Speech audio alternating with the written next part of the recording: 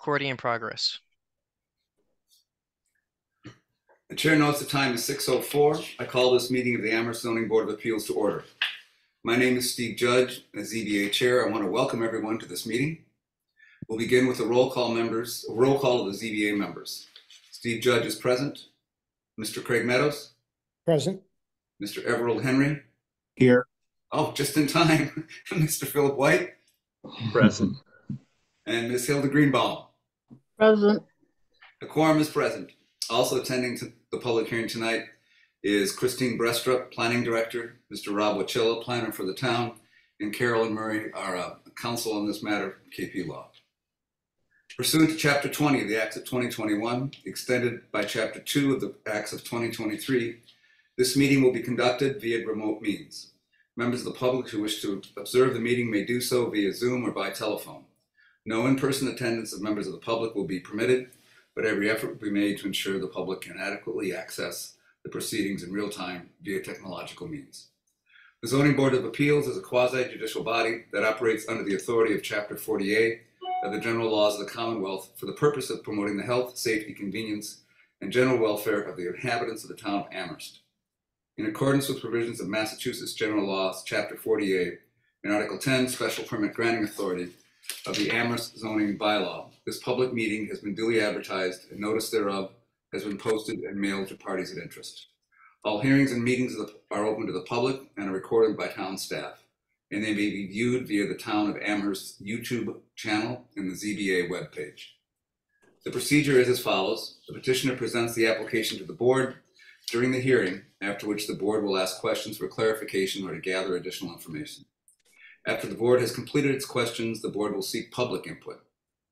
The public speaks with the permission of the chair. If a member of the public wishes to speak, they should so indicate by using the raise hand function on their screen or by pressing *9 on their phone. The chair will be, with the assistance of the staff, will call upon people wishing to speak. When you are recognized, provide your name and address to the board for the record. All questions and comments must be addressed to the board. The board will normally hold public hearings where the information about the project and input from the public is gathered, followed by public meetings for each.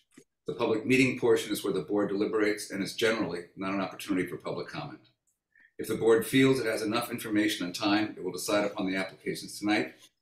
Each petition heard by the board is distinct and evaluated on its own merits, and the board is not ruled by precedent. Tonight's agenda: consideration of the minutes from 11/30/23 and 12/7/23, a public hearing on ZBA FY 2024-03, Valley Community Development Corporation, request for a comprehensive permit under Massachusetts General Laws, Chapter 40B, to construct 30 owner-occupied affordable residential units located in 15 duplex structures, parking areas with 58 spaces, common areas, and other site improvements on a 9.047 acre site with requested waivers from the zoning bylaws, general bylaws, subdivision regulations, sewer water connection approvals at 2040 Ball Lane, Map 5A, Parcel 56, RN, Neighborhood Residence, and RLD, Low Density Residential Zoning Districts, and FC, Farmland Conservation Overlay Zoning Districts. This is continued from January 4th, 2024. So after that, general public comment on matters not before the board tonight, other business not anticipated within the last 48 hours, and adjournment. The first order of business is the consideration of minutes from November 30th, 2023 and December 7th, 2023. Let's first consider the minutes from November meeting, November 30th. Are there any questions, concerns, or corrections to the minutes for that meeting? That was the meeting on, I have one, Rob. On page 5, we begin the discussion of planning board comments. And then we have references to planning board members throughout this section of planning board comments. And I think some of those should be zoning board of appeals comments. If you note, some planning board members questioned whether the amount of lighting proposed, that's true. That's what some planning board members mentioned. And then planning board comments, then we start to delineate the comments from the zoning board of appeals. So I think that that second reference to planning board should be the zoning board of appeals. I think the same thing is, I think that what happens here is we've got planning board comments and then the response of the people at our meeting Mhm. to those planning board comments. Okay, And so I so can bottom page 5. yeah, Um, I would I can change that change one, that. which is zoning board comments. And then I don't remember if the planning board actually talked about snow storage or not, but I know we did. So I that's don't. what I would, I'll have to review the comments, but I'm pretty yeah. sure that Craig brought it up. I don't think it was something the planning board discussed. Yeah, I know that I brought it up too. So, Hmm. yep. All right. Anyway, I just want to make sure we have the right reference for the right body. Hmm. So I guess I would move that we amend it to reflect accurately the comments made by zone, the Mr. Mr. board of Chair, I zone. believe Yep. I don't mean to interrupt you, but I think Hilda has her hand up. She might have some comments for the minutes. I Yep. had sent you some. Did you find them? I did, Hilda, and I think it was you sent me like a few emails. I couldn't tell which set of minutes it pertained to. So would you mind, Oh, oh, I guess oh, during the I thought I marked it. I'm sorry. All right. Well, one That's of them okay. is on page 5. Yep. And I'm questioning line 5 down. Uh, Jessica Allen answered that what was proposed was the maximum if what they are comfortable with or is what they are comfortable with. That if, is that an IF or an IS?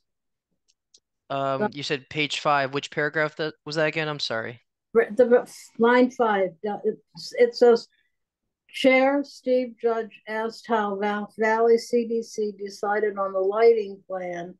And the next line, what was proposed was the maximum if what they are comfortable with as a done or is IS, a verb.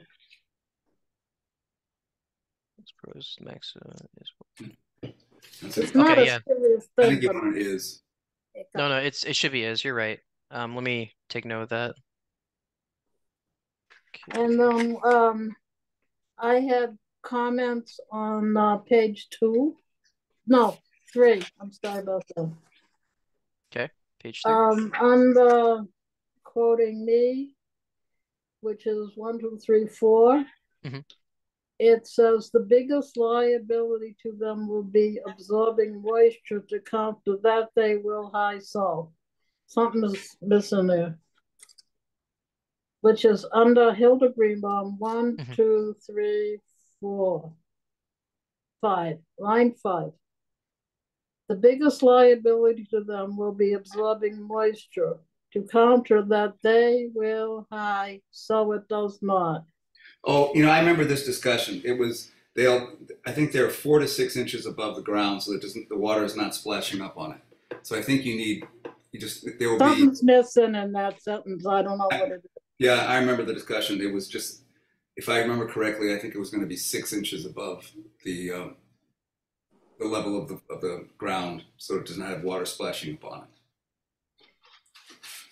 Does that comport with your recollection, Ms. Greenbaum?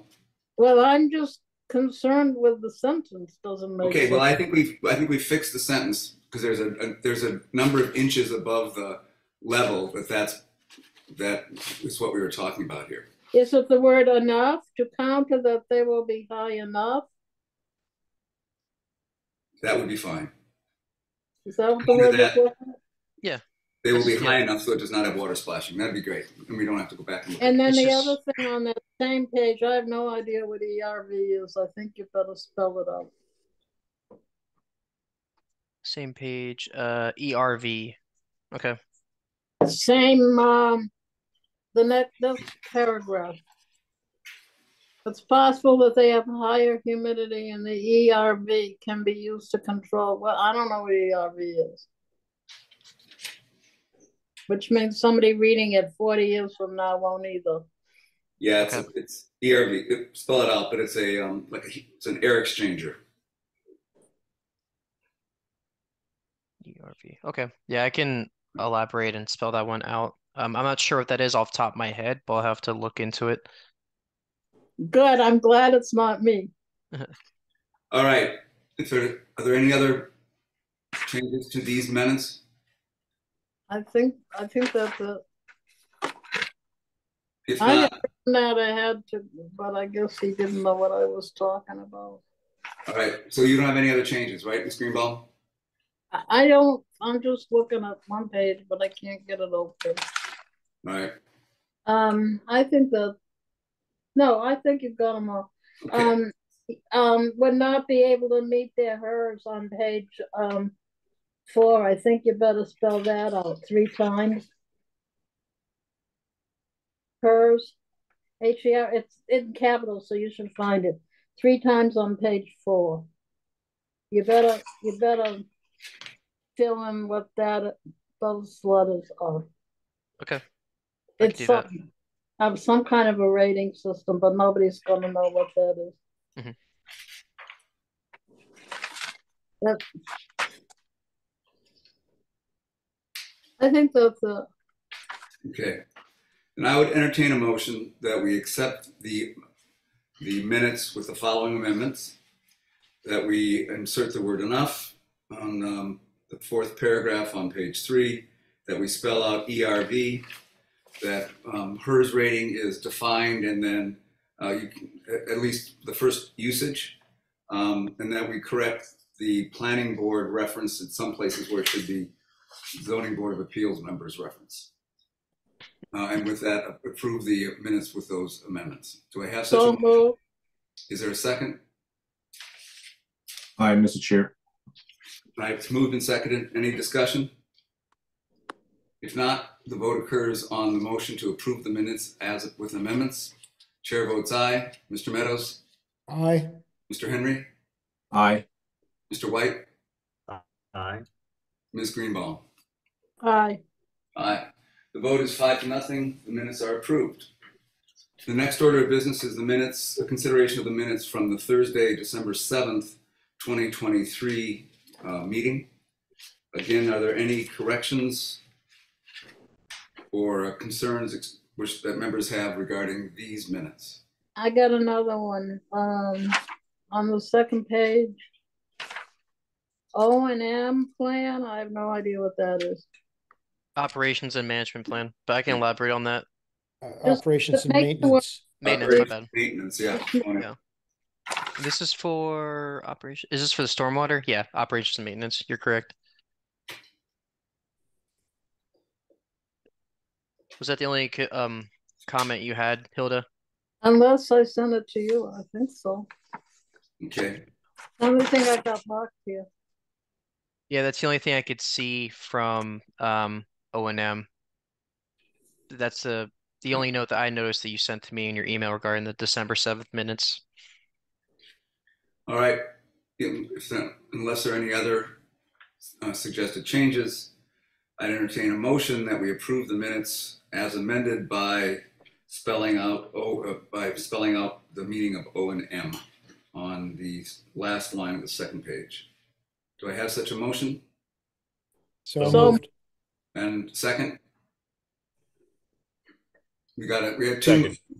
Yeah, all right. second. Motion is moved and seconded. Any discussion? The vote occurs on the motion. The chair votes aye. Mr. Meadows? Aye. Mr. Henry? Aye. Mr. White? Aye. Ms. Greenbaum? Aye. The vote is 5-0. The minutes as amended are approved. The next order of business is a public hearing on ZBA 2024-03 Valley Community Development Corporation request for a comprehensive permit under Massachusetts General Laws Chapter 40B to construct 30 occupied affordable residential units located in 15 duplex structures. This is continued from January 4th, 2024. So are there any disclosures from any members on the board? I want to go through the submissions. We've had several submissions in the last several weeks. They're all contained in the draft project application report, which you've received, and they're outlined in red. We have an update on the stormwater pollution prevention plan dated 1/17/24. We have a new stormwater operations and maintenance plan prepared by Stonefield Engineering, dated updated 1/17/2024. We have updated site plans. The dates are all January 1st or January 17th, 2024, and those include C2, C3, C4, C5, C6, C7, C8, C9, C10, all various site plans and drawings. And we have an ANP, or an approval not required plan of land prepared by Gary Holdright, PLS, dated 1/29/2024. I think those are the entire submissions, new submissions that we've had since the last meeting, and there are no public comments that I'm aware of. Are there, Rob? Not that I'm aware of, Mr. Chair. I think people got tired of submitting public comments to us. I think the All last right. one we received was back in November. Got it. Okay. So proceeding to the application before us. We're not going to be able to complete this tonight. There's still some work that has to be done. The Conservation Commission has to consider this. They've got to review the project. I think there's some other issues there may be other issues that have to be resolved, ANP and a few other things. But we can make some progress toward our goal and probably get into some of the conditions tonight. But I would propose the following sort of order of work this evening. The first is to update the applicant petitioner can provide us an update on their waiver requests. We have an updated waiver request, and we have the that was given to us, and we may want to run through. We do want to run through that. I think we should discuss the plan for the abutting house, which is I think the staff should probably discuss where we are on that. The status of the agricultural property at 9496 Summer Street, that may be still up in the air, but at least we should know where we stand on that. An update on the Conservation Commission's consideration. And Ms. Allen, I think you can, along with other parts of this, you can give us an update on that. And then I'm going to ask Carolyn Murray just to describe the decision document that she prepared and produced. It's a really helpful template by which we can deliberately go through the things we have to consider. And I think it lays out the issues pretty well. I'm not going to have her run through the whole thing, just describe it for us and talk about its purpose and its function. Then we'll go into the details of the conditions and the findings and everything else. But just to run through it would be helpful, Ms. Murray. May I? And yes, Mr. Watchell. I think Mr. Henry wanted to say something first, and I'll go after. Thanks, Rob. I was going to ask if we also have time, if we can just do a high-level overview of the lottery document, just so I can understand it. We're going to get to that. Yep, that's on my list. Yep, absolutely. Before we start to consider the conditions, I want to have a discussion. The next thing I was going to say is we're going to have a discussion about local preference and any other issues that people think are critical and large issues that we need to discuss. So indeed, we do want to discuss local preference and that lottery sheet that we had in our packet. That's what I think you're referring to, Mr. Henry. Yes. And then a public comment before we start to vote and consider conditions. All right. So that's my order of business, and I think we can get through some of this. I do want to just a second, Rob.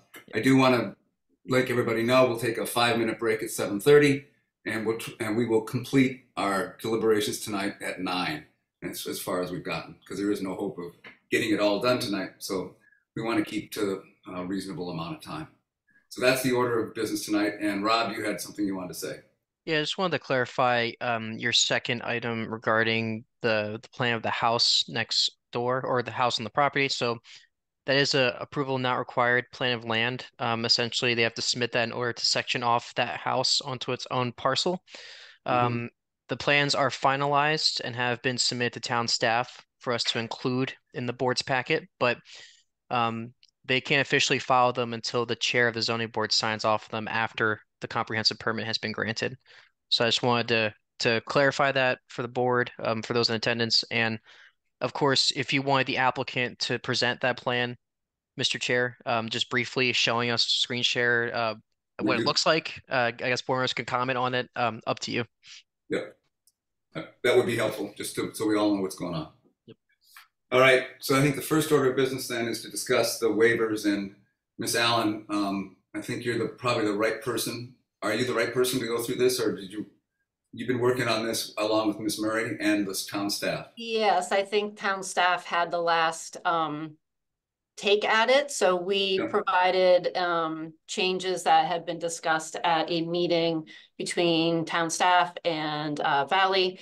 All of those have been incorporated and sent back to Ms. Murray. So I think she had her last fingers on it. So I'm happy to walk through it, but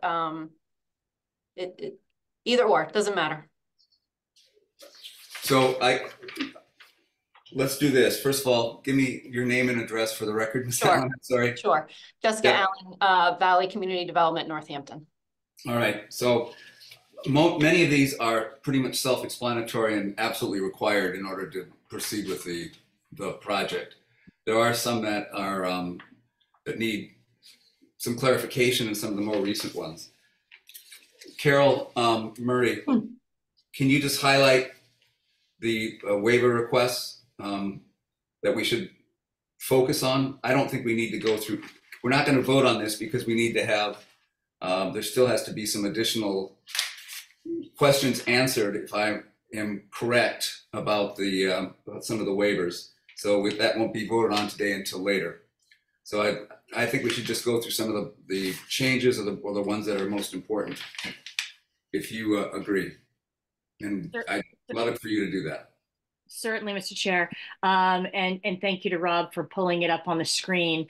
I think the first one that bears some discussion is the one that's highlighted at the bottom of page 1 in front of you with respect to the buffer from some surrounding land, farmland or adjacent farmland.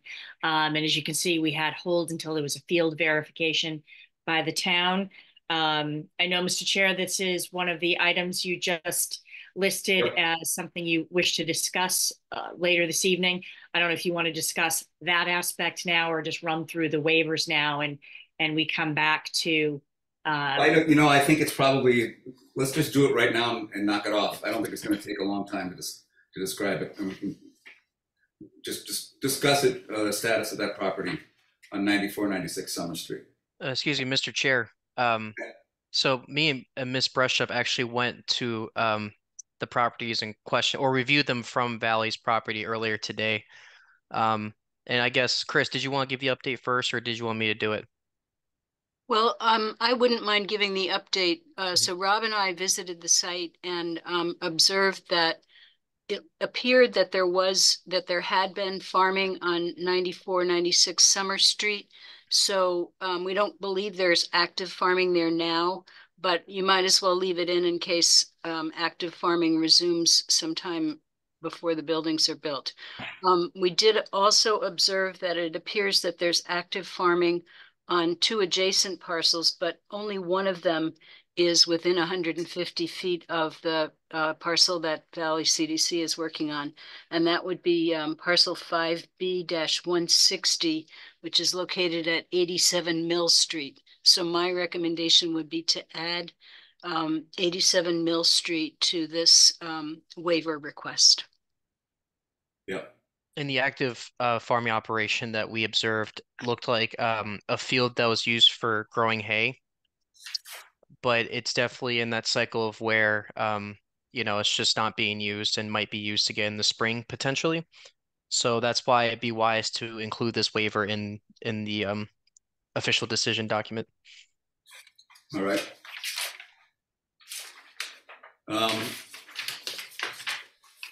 Let's go to the next page.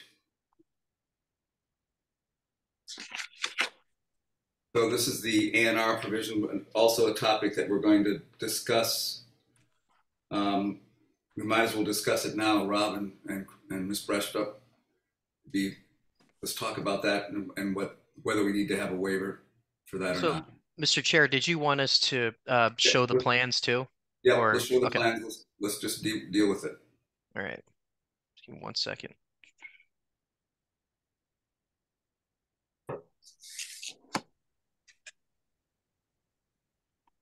All right, it should be shown now. Here it is. So here's your standard A&R plan. The lot that they are separating is down here. I'm going to zoom in a little bit so you can see it. My apologies for trying to find the controls. All right. So right here, this is the lot that they're going to create, proposed lot B. And I believe, just for my own sake, this is going to be considered a flag lot. Am I correct on that? Yes. Okay. So they're basically creating a flag lot here. So I just want to note that, Jessica, did you include a waiver from the flag lot provisions of the zoning bylaw for this? Yes, it's Okay. already in there, I believe. Okay, Yes. good. So the one thing, Mr. Chair, that is very important to this is this portion over here. So usually for any A&R plan, so it's abbreviated as approval not required under the subdivision control law. Essentially, usually it goes to the planning board and the planning board reviews it, and then afterwards the members vote to determine whether or not this specific plan of land requires approval through the subdivision control process. Usually when they vote, that means it doesn't require that. So that's why it's called approval not required. Um, Usually the chair of the planning board signs in the section over here, and that's the only person who has to sign it. And then after that, the petitioner would file it with the registry of deeds, and it becomes an official plan of land recorded.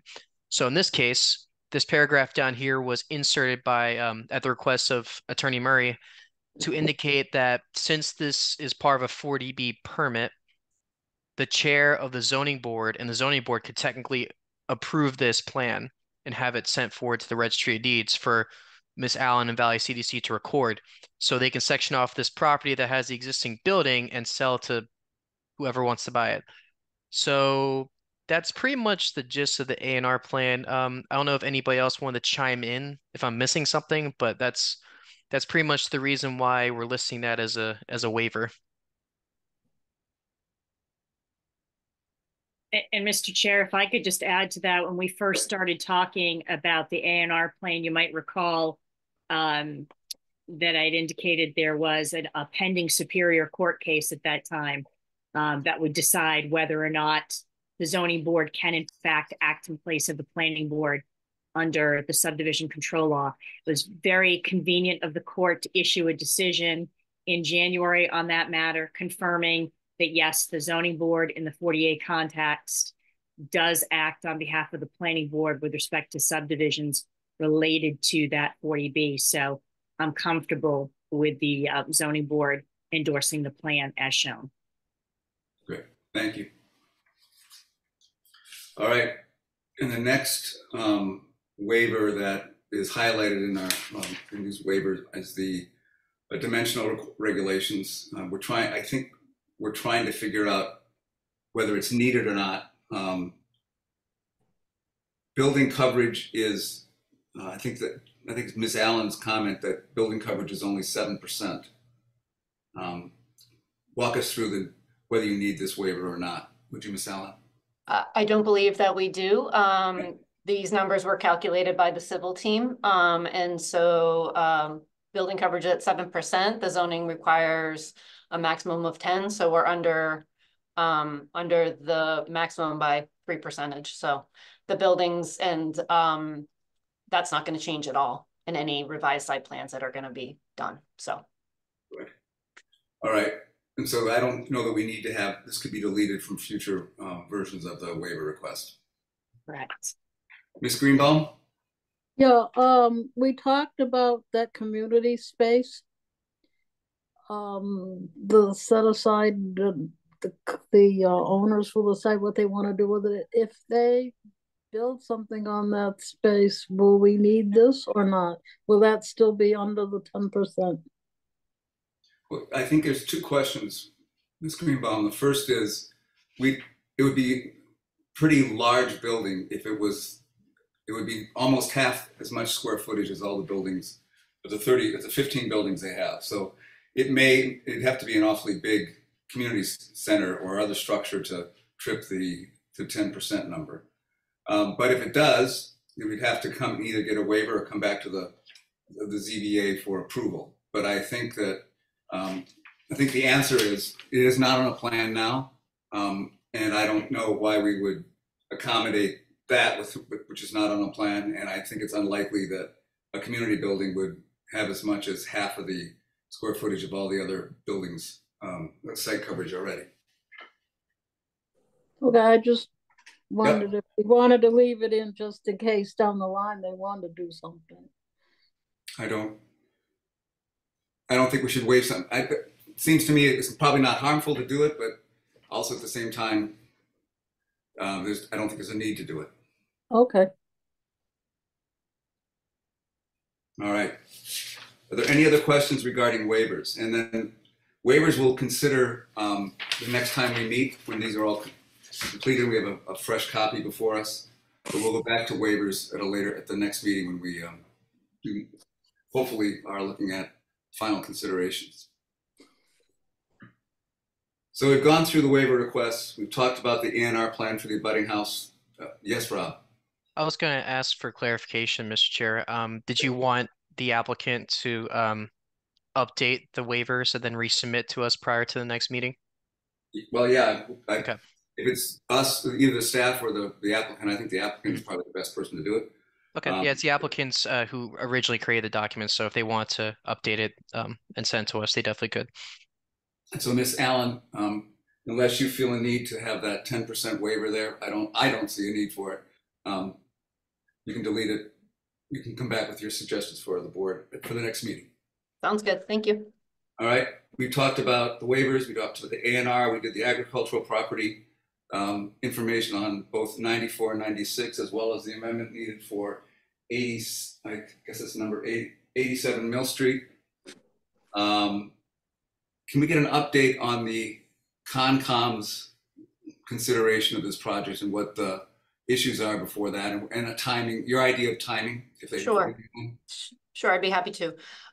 So after the last set of plans that you actually have in your board packet were submitted, the civil team determined that there were the results from 2 test pits that were conducted in the proposed infiltration basin area. The groundwater was higher than the basin could be designed for.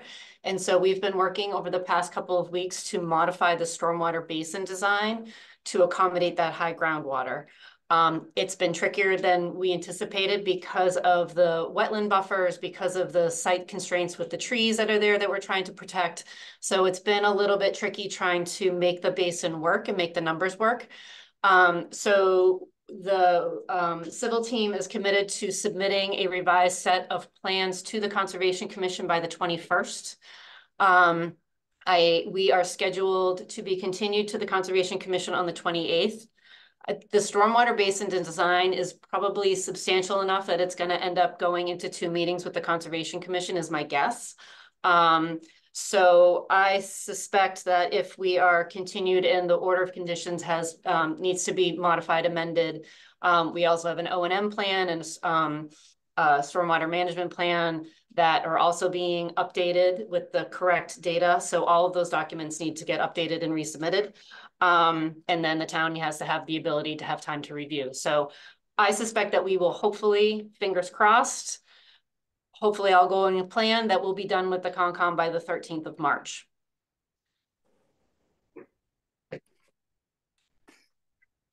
Okay. All right. Yeah, and there's no other modifications to the site plan. Just to be clear, it's really the stormwater system that's undergoing changes right now. All right. So I think we can hold questions off on the stormwater plan until we get the new modified plan. All right.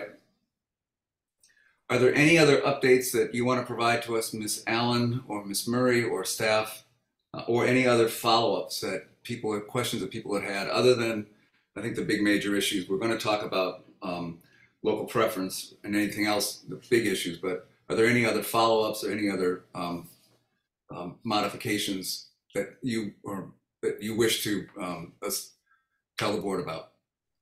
No, the big one was the site plan. So that's the thing that's really driving my stress levels right now. So we hope to get that buttoned up pretty soon. Ms. Brestrup, I see your hands up. So a couple of things. One is we mentioned the site plan, and we need to have a site plan that is attached to this decision when it gets recorded. So will you also be updating that that site plan, which I think is S4 or C4 or something like that. It's a site plan of the whole site. So you'll be making sure that that plan is updated along with all the other plans. Okay. You're muted. You're muted. Yep. But I think that's an affirmative answer. Sorry about. So am I on now? Okay, good. Yes, the whole set is going to be updated. Okay, and then are you going to go through all of these items in the decision, or is this an opportunity to bring up things that we have found in the decision? This is a great if there are issues that are not part of the conditions, this is a time to bring them up if there are issues. My intention tonight is to try to eventually get to conditions and go through some of those and perhaps vote on some portion of those conditions. But if there are other items in this decision document that you think we should talk about, I would be open to doing that. What I don't want to do, Chris, though, is I don't want to go through all the findings yet. I want to do conditions first, because that's how I think we should make decisions about findings. Once we do the conditions, we can say that we've made these findings. So I don't want to go through findings right now. I think it'd be something we do at a later point in time. Okay, well, there is one thing that came up that we were puzzling about, and it has to do with electric vehicle charging stations and how the current plan comports with the building code or not.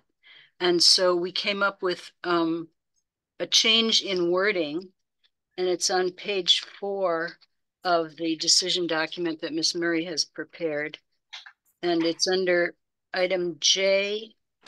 All right, page 4, J4. Or J4. So where this document says under J4, IV, yeah, it says 2 additional spaces. And we discussed this with Mr. Mora because he is very knowledgeable about the issues here. And he suggested just leaving out the word 2 and saying capital A additional spaces at each parking area will be wired for future electric vehicle charging stations. So just take out the word 2 and change the first A and additional to a capital A, and that seems to solve the problem. And that provides that there will be, since spaces is plural, that provides that there will be at least 2 and gives the flexibility for there to be more if that's the decision in the future. Is that right? That's correct. Mr. Chair, I think this topic actually warrants a little bit of discussion because the building code is hasn't caught up with kind of reality in a little bit. And so I don't know if you want to discuss it now or whether you want to discuss it when we get into conditions, because it's also listed in conditions, and I'm happy to wait if that's your preference. What I think we should do is, this is one of the issues that sounds like it's a large issue that we want to have a discussion about when we get to that after Ms. Murray talks about the decision document. So we'll do local preference.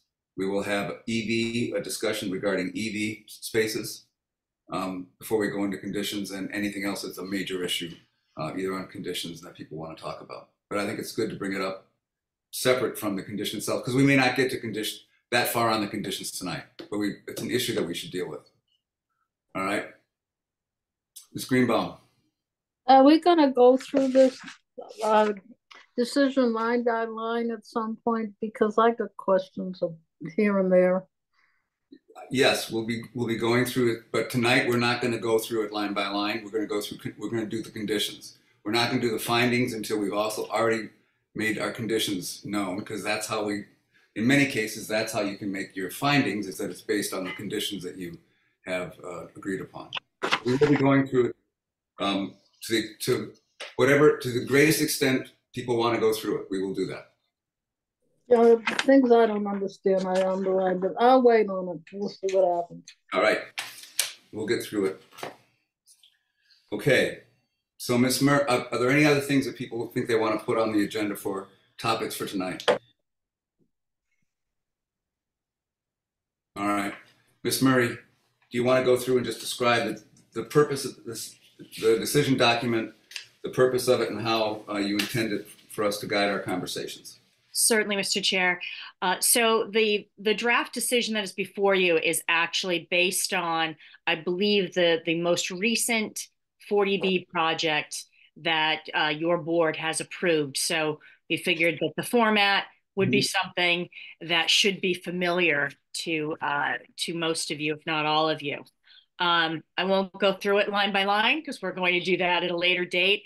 But Right. essentially, you see the key elements there being, some background that is provided, some information that really goes to the heart of 40B and the regulations of, what does it mean to be consistent with local needs, especially where Amherst is at a safe harbor with the 10%.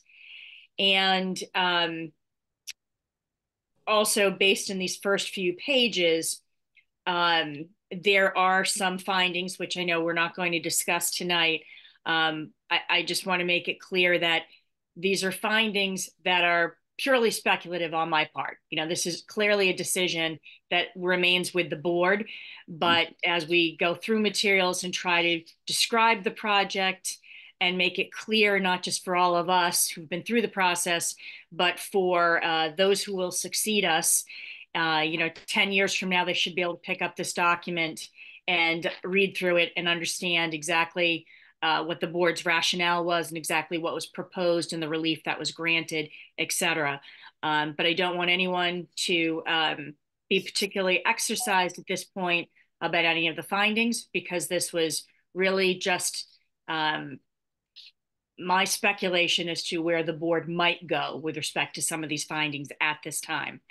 The next key portion of the decision is really listing all of the plans that have been submitted, because we will refer to the approved plan set.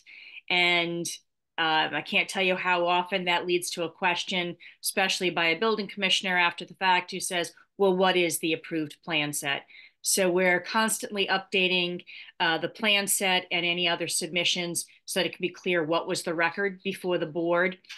Yep. And as Christine mentioned, it's Plan C4, the site plan, that when that is finalized, that will actually be attached as Exhibit A to your decision, and it will get recorded at the Registry of Deeds so that, again, the members of the public can be clear as to what it is that the board has done.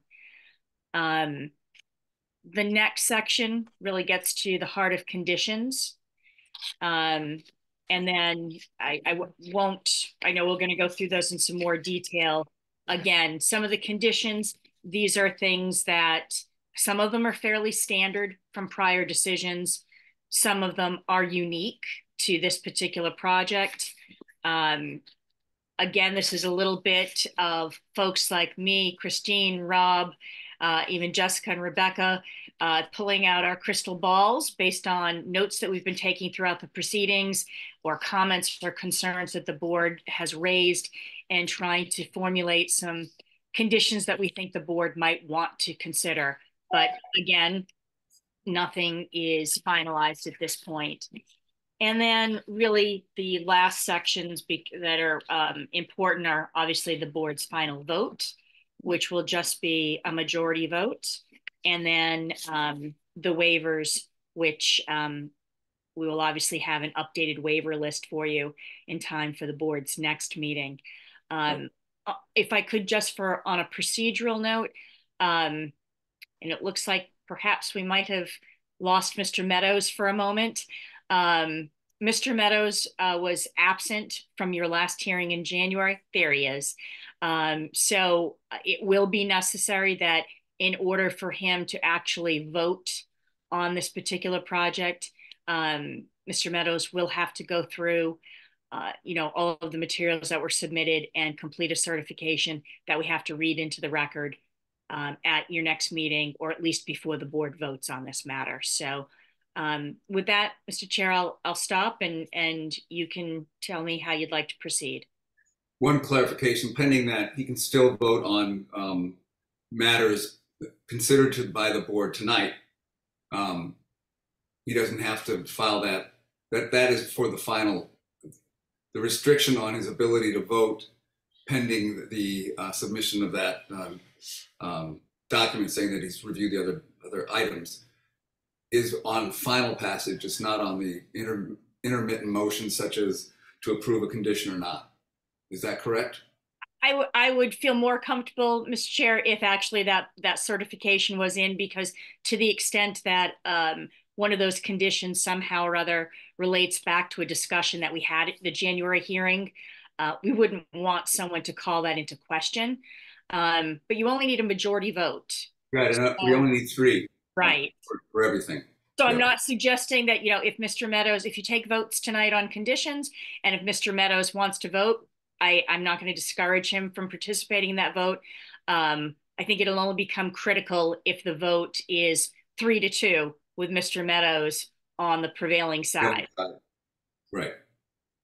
Okay. Hopefully we'll have 5-0 votes on everything. That's my goal. All right. And I know Mr. Meadows will complete that documentation and review the material. All right. So I think, first of all, thank you, Ms. Murray, for putting this together. I think it's really helpful. It does outline the work we have to do, and it lays out the questions in a good way. So, and I do recognize the format from the last 40B that we did for the affordable housing, rental housing on Route 9. All right. So I guess what I'd like to do is move. Mr. Chair, before you move on, I'm sorry, I have a question. Yes, Mr. Henry. So the document is heavily redlined. When do we get a clean version, or is that by design as we decide it comes clean based on what we decide? Well, my preference is what you're seeing is the changes, and I think it's helpful to see the changes that are made.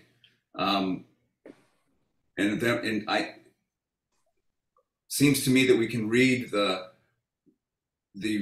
document as intended, as amended by the red line. But is it something that you find do you find it difficult to see what the final proposed result or condition is with all the red line material in it? I do prefer if there weren't the red lines in there, because if I understood correctly, we're just walking through something that was previously used to match what we're doing now. Well, I think what we're doing is showing the changes from the previous versions and how I think it's been principally the petitioner and the staff and Ms. Murray have walked through the conditions.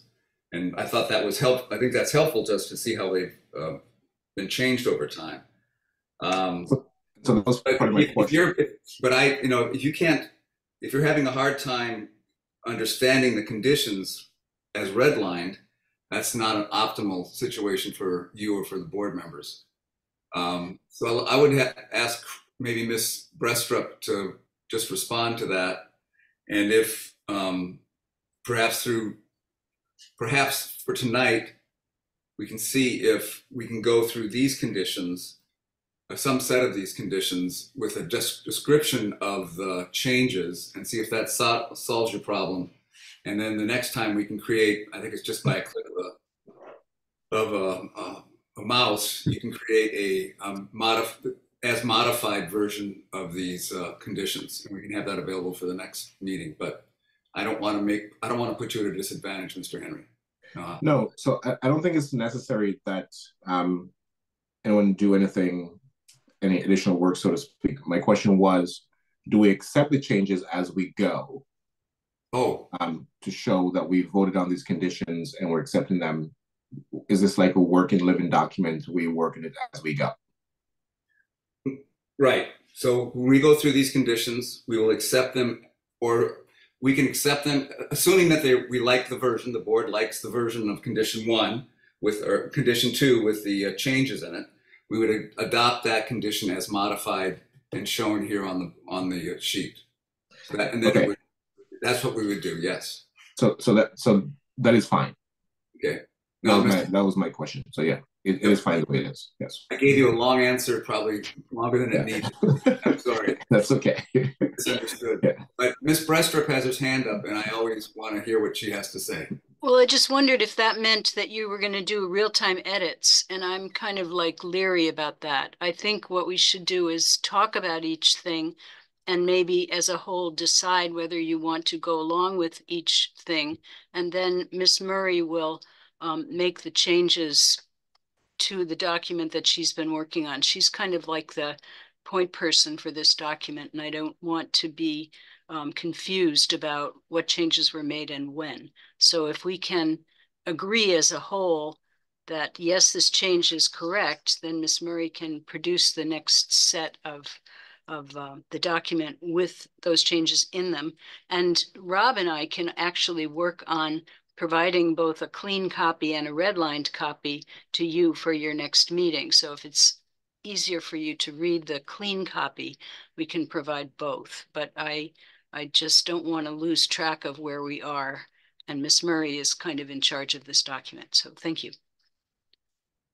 So then, if that makes sense, Ms. Brestrup, and then what I would suggest as a change in process here is what we should do is go through here and tentatively approve or amend or reject some subset of these conditions as far as we get tonight, some subset, pending us coming back the next meeting, seeing the full version as amended by our proposed action tonight, and then approving them in block later on.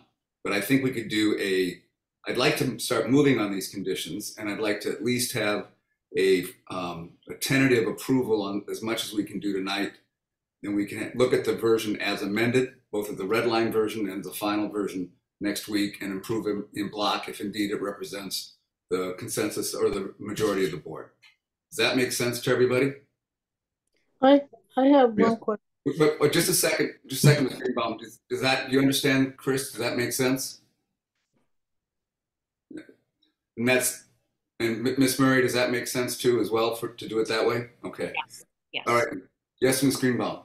Yes, Chris answered just about everything that I wanted to say, but I can't read the font this small, so I'm hoping that the clean copy will be at least a 10-point font, because this looks like 2 or 3, and it's a real eye strain. I can't read it with all. So if at least the clean copy can be, and if this can be slightly bigger font, it would help too. The red line. Hilda, the reason why the font's smaller is because that document has comments on the side. I know, that's why I said clean copy. So take those out, go back to normal. So we'll definitely, Mr. Chair, we'll definitely have a clean copy prepared as well for the next meeting. You just accept all changes, and we'll have a large document. It won't be hard to do. All right. So then what we're going to do tonight is we're going to go through as many of these conditions as we can. And when we get to that, we're going to go through as many conditions as we can. We'll take the tentative approval, disapproval, or amendment of these conditions and move on. Ask Ms. Murray and the staff to incorporate those tentative decisions, and we'll vote upon the considered conditions in our next meeting. All right? Good. Okay. So before we get to conditions, which we've now, we understand how we're going to proceed on conditions, what I'd like to do is have a discussion on a couple of things. I'd like to have a discussion about local preference and the chart and the lottery, as Mr. Henry has said. I'd also like to have a discussion, I think, about EVs. We had talked about that as well, and those two things. So what I would like to do is have a discussion on the chart that I think you provided, Ms. Allen, on local preference and the lottery, and how local preference affects the extent to which local preference is applicable to this project, which I think is 10 out of the 30 units. And I think local preference just affects the, well, you're gonna have to tell me, because that's what I'm confused about. Which units it affects, either 80 or 100%, and how it affects it. So that, and I'd like to have a discussion in general about the local preference and see what board members are. Sure. So, Ellen, take it away. So this was per the request of the planning department. They asked for something that might be a little bit more graphic to help simplify a very complicated topic. And I will tell you that I went through probably 5 versions before I felt like I had something that was simple enough, and I think it's probably still complicated. So Yep. I think this is a complicated topic. It's a complicated thing to try to explain. So I'm going to try to do my best. The way that this is set up is that I tried to color code it. So as we discussed previously, the first priority is for appropriately sized households. Ms. Allen, before you go any farther, I Sure. don't want to interrupt you unnecessarily. Local preference applies to 80 or 100%. Which one? It would apply to the entire project. The entire project. Okay. All right. So the first priority is for appropriately sized households. That is the priority that's set by Mass Housing for home ownership. This really is to make sure that we're not underhousing people, that we don't have like a single person living in a 3-bedroom house when we have such a shortage of affordable housing. So this is defined under the Mass Housing guidelines as a household with a number of members equal to the number of bedrooms plus 1. So for instance, in any of the 2-bedroom homes in this development, this would be a minimum of a 3-person household. And for any of the 3-bedroom homes, this would be a minimum of 4 people. So that is the first and highest priority in terms of the lottery process. The second priority would be for disproportionately impacted households, or DIH, as I've abbreviated on here. And this is defined under the ARPA legislation. We've discussed this a number of times in previous meetings, and it's been well defined in the other local preference memos that I provided the board.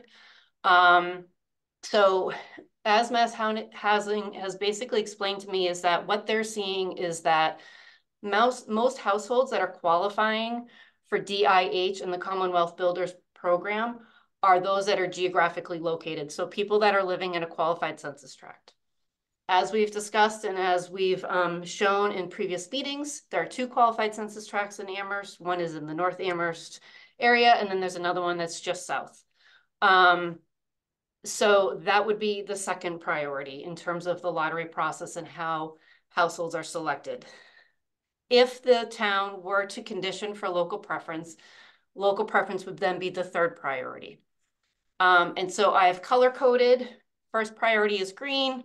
Second priority of the DIH is blue, and third priority is yellow. So what I've created is sort of a fictitious lottery here with people that don't really exist, that I've made up out of my head. And so under this example, there are 6 homes that are available for the lottery, and we have 12 households that are applying for it. So it's kind of a 2 to 1 in terms of the lottery. So what you'll see is that households, if you don't have any local preference, and even if you do, households that either have a green or a blue tend to rise up. They're the highest priority. So they're going to be at the top of the lottery selection process. If you have none of these items, you're going to be at the bottom of the lottery process. So for instance, household 1, it meets DIH. They live in Amherst. They meet local preference because they lived in the qualified census tract. Or they meet the DIH because they live in a qualified census tract. They meet local preference because they live in Amherst. Because they don't have that top priority, first priority green, they don't necessarily make the cut in this fake lottery process that I've created. In the local preference world, they would come under tier 5. If you recall, we talked about the process is tiered. It's not necessarily pools. So local preference is a tier 5 out of 8. With no local preference, they're tier 3 out of 4. So household 2 meets the household size. They live in a QCT. They happen to live in Greenfield. With no local preference, they're in the first tier that's selected. With local preference, they're in the second tier that's selected. Household number 3, they meet the first priority. They do not meet DIH. They live in Amherst, so they meet local preference. In this instance, if there's no local preference, they would be in the second tier. If they were with local preference, they would be in the third tier and they would be selected. Do you see how this works? Mm-hmm. Okay. Do you want me to go through the whole chart, or do you basically sort of understand the process of how this works? I can continue, but I just don't want to. I think it's helpful to just run through. Sure. Okay, I can absolutely continue.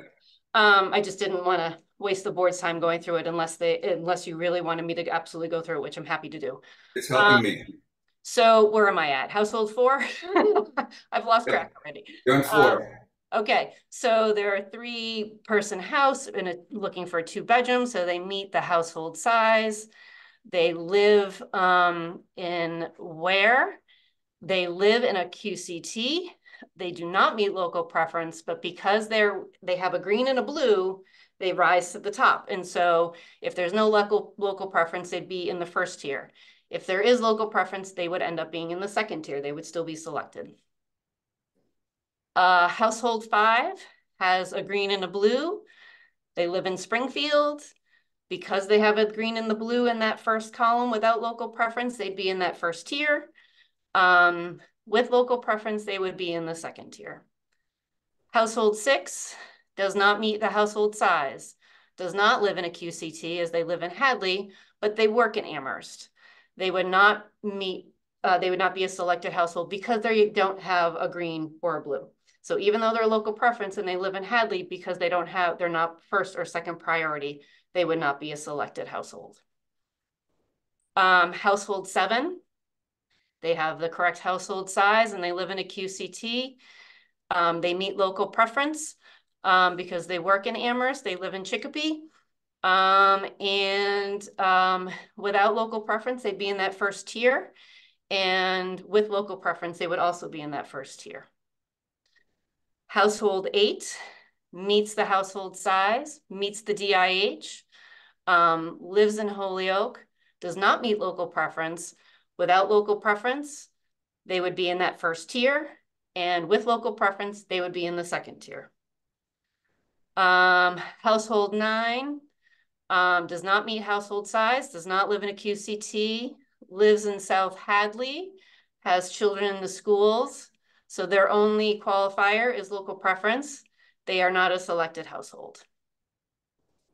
Household 11, they meet the household size. They do not live in a QCT and they do not meet local preference. Under the first example with no local preference, they would be within tier 2. They would be the last home that would be selected, again, because they are fit within that highest priority category. With local preference, they would not be selected. And then the last example is not meeting any of the criteria and would not be selected. Got it. Okay. So it's still complicated, but I try to simplify it the best that I can. But it looks to me like what local preference does is it's a third tier, and it may help. It helps at the margins. It doesn't. You have to meet number 1. You have to meet number 2, and to get any benefit from your local preference. Correct. So when it comes right down to it, household size is the most important thing. Correct. Next is living in a qualified census tract or disproportionately impacted household. Those two tend to be the driving factors. Local preference is at the margins, an additional filter for the lottery. Correct? Correct. And then one last question. So this affects if, per se, we use 70%, which is the limit. We can't do it. We can't go any higher than 70%, I understand. If we use 70%, that means this factor, the local preference, would be in effect for 21 of the 30 units. Is that right? Correct. With sort of the side note that we talked about a little bit last meeting is that it's kind of a cap, not a guarantee. Right. So say that we only have 10 people that meet first priority, second priority, and third priority. Once those 10 are met, and if there's no other qualified households beyond that, and if then the remainder, which would be 12, would go into tier 2. So those lottery slots would go into tier 2. And so you would fulfill your local preference only within tier 1. Right. And then if you go into tier 2, you still have to meet household size. Correct. Always, right? Correct. you get, and in that case, the differential is if you live in the QCT or you meet the disproportionately impacted household standard. Right? Correct. Yep. So it's really, so the first tier would be appropriately sized household number 1, DIH number 2, local Right. preference number 3. Once that tier is done and all of the slots have been filled, and it's quite possible that we will have the right amount of applicants to fill the 21. You know, there could be tons of people that apply, but I'm just saying that if that's not the case, then whatever doesn't get met under that 21 just goes into tier 2, and Right. that's appropriately sized households and DIH only. Right. Okay. So yeah, 70% is a cap. It's not a promise. Correct.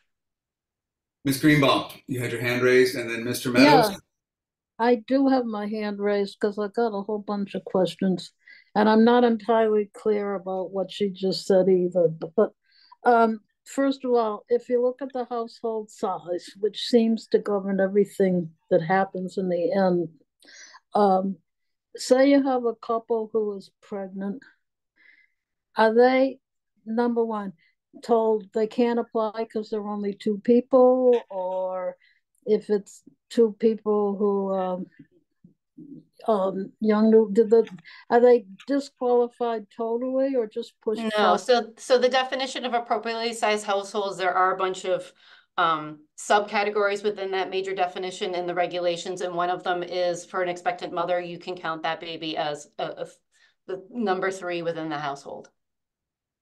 Okay, so but if somebody like 2 senior citizens, do they get dropped farther down the list, or are they just eliminated?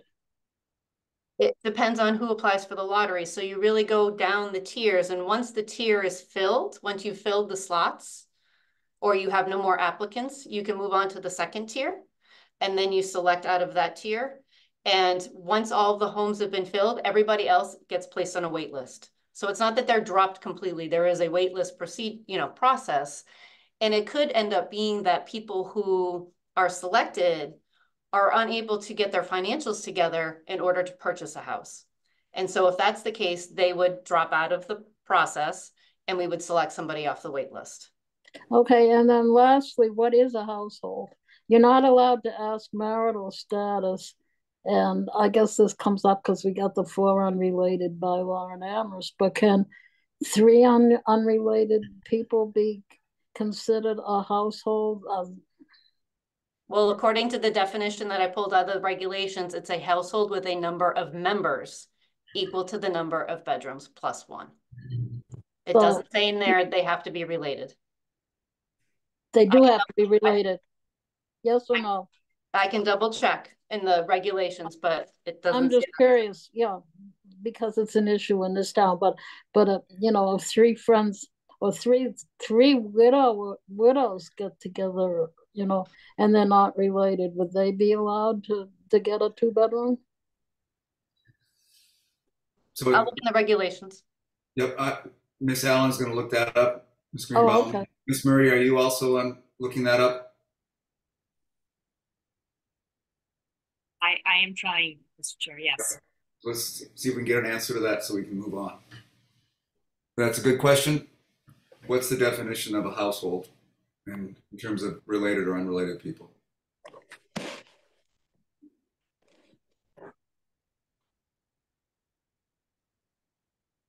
I guess just to clarify, you're referring to household under the auspices of the program that governs this, correct? That's Not right. just household in general? Okay. Because if you try doing household in general, that'd be a wild mess of. Oh, I don't want to go there. Yeah. I want to solve one problem at a time, and I want to solve this problem regarding this program. And then we'll get to I mean, you see widows moving in together in various Sure. news reports to save money and to have companionship.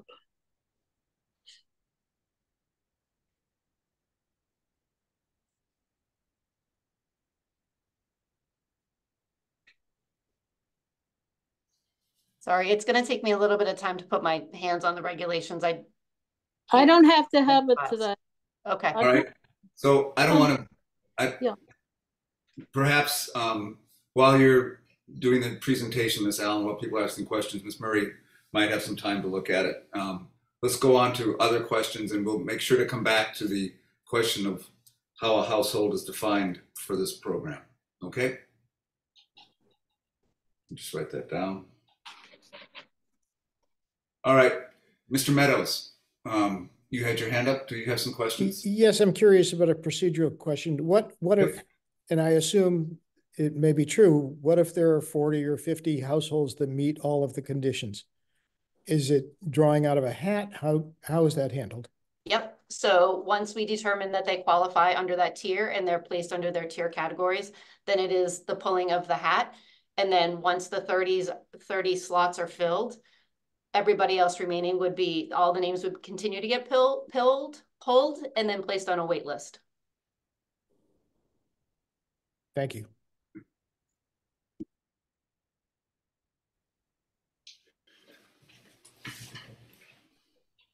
I don't want to move on to other topics while we're, I'd like to make sure we deal with local preference and the lottery and any questions that people have about that before we move on to anything else. I can ask one more.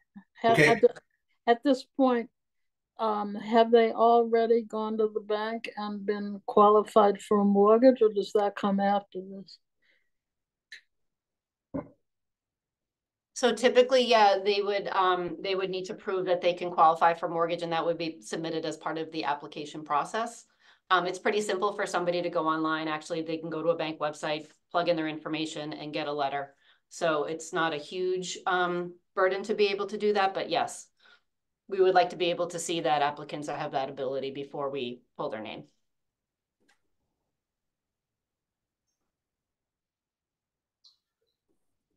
Mr. Henry, I know you also raised the issue of the lottery. Have we been addressing the questions that you were concerned about or inquisitive about, or are there other questions that you have regarding the lottery or local preference? You have, Mr. Chair. Thank you. I do understand. I don't have any additional questions. Okay, great. Well, so then what we find is for the local preference, it can be as many as 21 units local preference may be applied to at the most. Local preference is third of the three characteristics.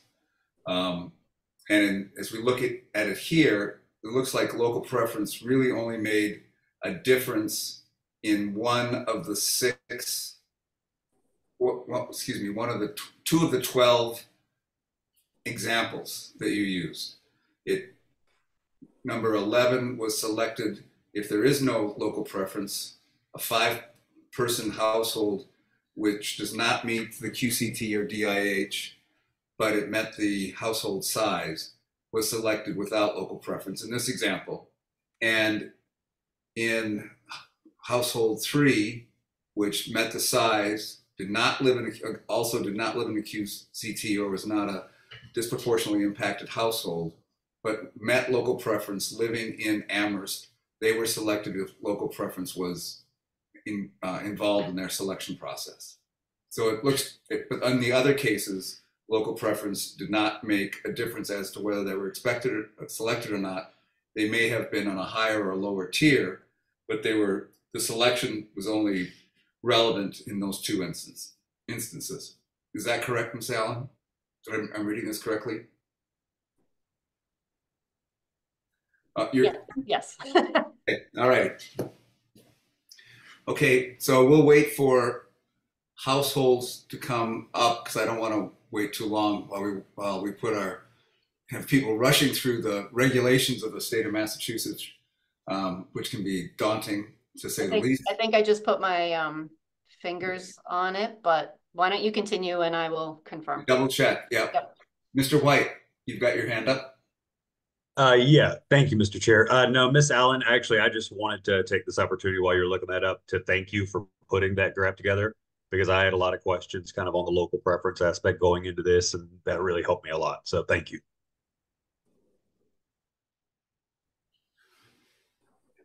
One of the other While you still work on that, we're going to go to EV. That was the next item, which I know people wanted to discuss. What is the issue in terms of EV, electric vehicles, that was raised, that you wish to raise? Is that something that you're concerned about, Mr. Meadows, or is that something that you're concerned about, Miss Allen? I have some concerns, and I think it'd be good. I don't know if Ms. Brestrup wants to kind of brief first before Okay. we kind of talk about our what we're thinking on this end. All right, Ms. Brestrup, go ahead. And I may need some help from Rob Wachilla as well, but my understanding is that the current stretch code of the building code would require that all of the units be capable of having an EV charging station assigned to them that would use their meter to provide electricity for an electric vehicle. And that's an expensive process or an expensive prospect. So Miss Allen has been examining with her team if there's a workaround, or if she might be able to, or if she understands the rules the same way that we do, if she might be able to apply for a variance with the state with regard to that requirement. Yes. And yep. Go ahead. lacking understanding about that, I looked at this decision and had questions about some of the wording. So I asked Rob Mora, and that's how we came up with the wording that I suggested in the beginning of the meeting. It may not be appropriate. There may be other things that I don't understand. But anyway, that's kind of the gist of it, that Miss Allen hasn't completely determined how she's going to address this issue, that there's this requirement. And we're trying to make the decision flexible enough to accommodate whatever the outcome is. So that's my understanding of the situation. So yeah, to just add some more information to that. So the stretch code has two different categories under EV charging. One is for single family homes and duplexes, and then there's another for all other R uses, so any other residential uses.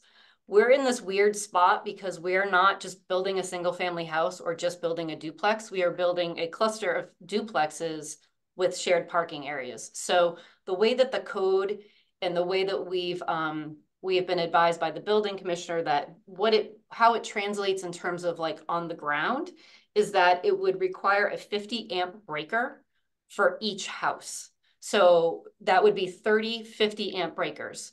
So instead of having a charging station, which is a pay as you go, the only solution from a design perspective in order for us to meet the stretch code under this is to put a like a low guardrail and put a bank of 50 amp breakers on there. And so I think it raises a couple of questions for us. One, if we have common metering for the electricity, this means that everybody is now paying for other people's electric vehicle charging. Two, it's just a breaker. It's just an outlet box. So we would either have to lock those boxes, or people could break those boxes and then come in outside the community and plug in and charge. So it's like, it's almost creating a creative nuisance. Like the code doesn't make sense to the style of this project. If it was just a single family house and you could put this outlet in your garage, totally makes sense. But for the residential code that we meet under the building code, it doesn't really match with this. So we could put on the plans, this bank of 30 breakers. We could do 16 on one parking lot, 15 on the other. I think it's going to be a maintenance nightmare. I think it might end up causing headaches for the town, quite frankly, if you have people going in there who don't live in the community and are figuring ways to charge their car. So I think we prefer to apply for a variance and able to still do the charging stations, because we want to be able to do that pay as you go. It seems really unfair to have all community members have to pay for the electricity charging of just a few electric vehicles. It's just that the code doesn't match this project. Like, this project is weird. for the stretch code under this category. So I'd like to have it so the decision is flexible enough to allow us to be granted a variance. And that's a process that's going to involve the building department. We need to put a packet together. It goes to the state. We're going to need support of the town in order for it to be granted. So I'm not sure how we word it in the decision, but this is kind of the sticking point for us right now. Got it. Just before I get to Rob, so is the stretch code in force now and you're compelled to comply with it? Or is the stretch code aspirational? By the term stretch, it's no, the town has adopted the stretch code. So the municipality decides whether they're going to adopt the stretch code from the building code. Amherst has adopted it, so therefore we need to comply with it. My question, and I don't think it doesn't sound like it works, is that because it's a locally adopted regulation, I was wondering whether we could request waivers from it because it's been locally adopted. It's almost like it's a local regulation, but it sounded like the building commissioner didn't agree with that he said it was a state code. So that's kind of a question too, that there could be a variant or a waiver provided if the town saw that this is actually a local regulation. But, you know, that's something I think Attorney Murray needs to think about and hem on a little bit. Yeah. Or maybe she already has an answer. I don't know. Mr. Wachilla and then Ms. Murray.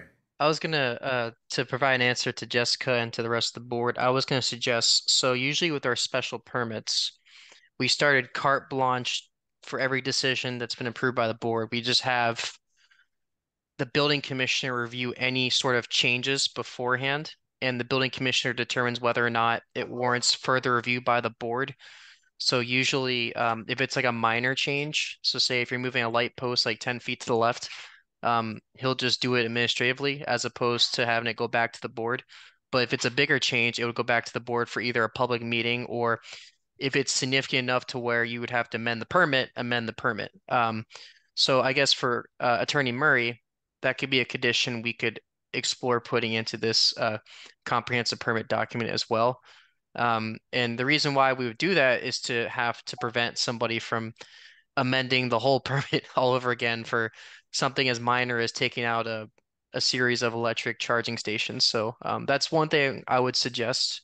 I have not reviewed in depth the most recent decision document, so I'm not sure if that's included as a condition, but we could definitely explore including that. Ms. Murray? Thank you, Mr. Chair. I appreciate, you know, the applicant's position that they think the stretch energy code, since it's been adopted by the town and incorporated into the zoning bylaw, could arguably be a local bylaw that this board can rule. But really all we've done is incorporate by reference this whole host of requirements from the state building code. So in my opinion, Mr. Chair, it is part of the state building code that is not something that this board can waive. To the comments that Mr. Rocillo was just describing, one of the things that I think the building commissioner was expressing was that if we leave the conditions sort of open, that, you know, whatever the electric vehicle requirement may be for this project, that's simply what will apply. Now, if the applicant seeks a waiver under the building code and that's granted, then, you know, we will abide by that as part of the state building code. You're referencing the state building code. Okay. Yes. Okay. Mr. Meadows. I just looked it up. Eversource has grants that will pay for the entire cost of wiring for EV charging stations. They also will pay up to 50% of the cost of the EV charging stations. And there are Massachusetts grants that will pay, I believe it's $100,000 per charging station. Yes. So thank you. Yeah, we're definitely aware of those. The problem is right now the code wouldn't require a charging station. It requires a 50 amp breaker. That's what the code Uh, requires. So that- you know, if Right, but we that's get the part of the variance and we wiring. That's part of wiring. sure. But I think ultimately the 50 amp breaker is not ideal for this site in terms of long-term maintenance. I think in terms of just, I think it's better to have a charging station, and we would absolutely take advantage of all grant opportunities that are available for that. But as of now, the code doesn't allow us to put in a charging station. We have to put in 50 amp breakers. So, I don't mean to interject, Mr. Chair, but it sounds like, Miss Allen, you're definitely considering pursuing the variance route for this provision. Okay. I think so. So I guess you want to set up a meeting at some point with town staff to discuss that with you, or to I guess provide a strategy to move forward with that. Sure. I mean, I'm guessing it's that variance approach would happen after this process is done, you know, as we get closer to the building permit process. So I guess the question is, you know, what needs to be on the plans? Do we meet the stretch code on the plans? How is the decision language drafted so that it allows us to do flexibility to switch if we are granted the variance? And if we're not, then we're going to be held to the stretch code and we'll have to put in what's required. It's just not ideal. I mean, it really, I think, complicates a lot of things with the condo association. Yeah. Especially having everybody pay for somebody's electric vehicle charging. Fair point. Like, should we have a gas fund? Everybody puts money into the gas fund so that everybody's stuff gets paid. So help me with this, and maybe I'm just dense. Under what circumstances is everybody paying for a few electric car charges? Is that under the state stretch code? Is that what you? We have one common meter that's dealing with the common electricity. Otherwise, you would have to somehow assign spaces, have wiring run from that space to the individual house. Like I don't understand, like the complexity of it is in the expense to doing that is, you know, crazy. So, I mean, you wouldn't be able to individually meter. And that's sort of where the code doesn't meet what our project is that the code is like, oh, you have a single family house, you have a garage, or you I have, understand that part. yeah. So, Yeah. so we have a common meter for the lights. So anything that's in that parking lot, like the parking lot lighting, is tied to a common meter, which is going to be paid by the condo association fee. I don't have an electric car, but it seems to me one way is you'd have some kind of a card that you would put into the electric charging station. It would say it goes to this account, and it comes in part of your electric bill, or that's not what happens, huh? Not that I'm aware of. I understand. I don't have electric car, but my understanding is there's an adapter that you plug into your car that you then plug into this 50 amp. And then that way you can charge your car. It like translates for it. But I don't think there's a charging process that goes to a card. That's why you have, you know, the charging stations, because those can be controlled by an outside vendor. Right. Ms. Brestrup? So what I would suggest is that Rob Wachilla and I and Rob Mora meet with Miss Tybalt and Miss Murray and maybe Jessica Allen, Miss Allen, to come up with some language that is acknowledges that the ZBA would really like there to be the ability to charge electric cars here, and acknowledges that the applicant is going to apply for a variance, or maybe doesn't need to get into that, but just has a flexible enough approach to this topic that it can deal with these different eventualities. And I think if we all put our heads together, we can come up with that. So maybe Rob Wachilla could schedule a meeting for next week to deal with this. Mr. Meadows? Could I simply suggest that perhaps you might want to have representatives from the utility company to come in and see if they can assist you at the same time?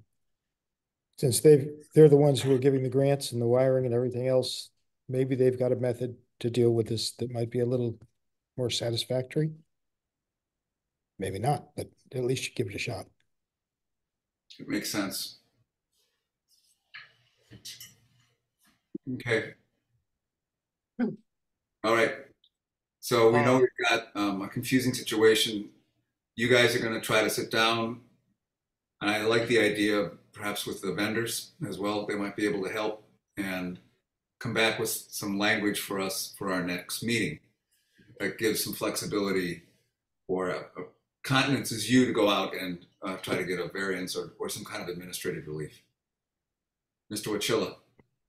So I do remember Mr. Mora, the building commissioner, talked about this specific provision a while ago, and I think he had some ideas for wording that we could do for this condition, but he also suggested possibly leaving a condition like this out because supposedly there's a provision. I don't know if it's under Chapter 40B or if it's under the state regs for Department of Housing Livable Communities for 40B projects that allows the building commissioner to approve minor changes administratively.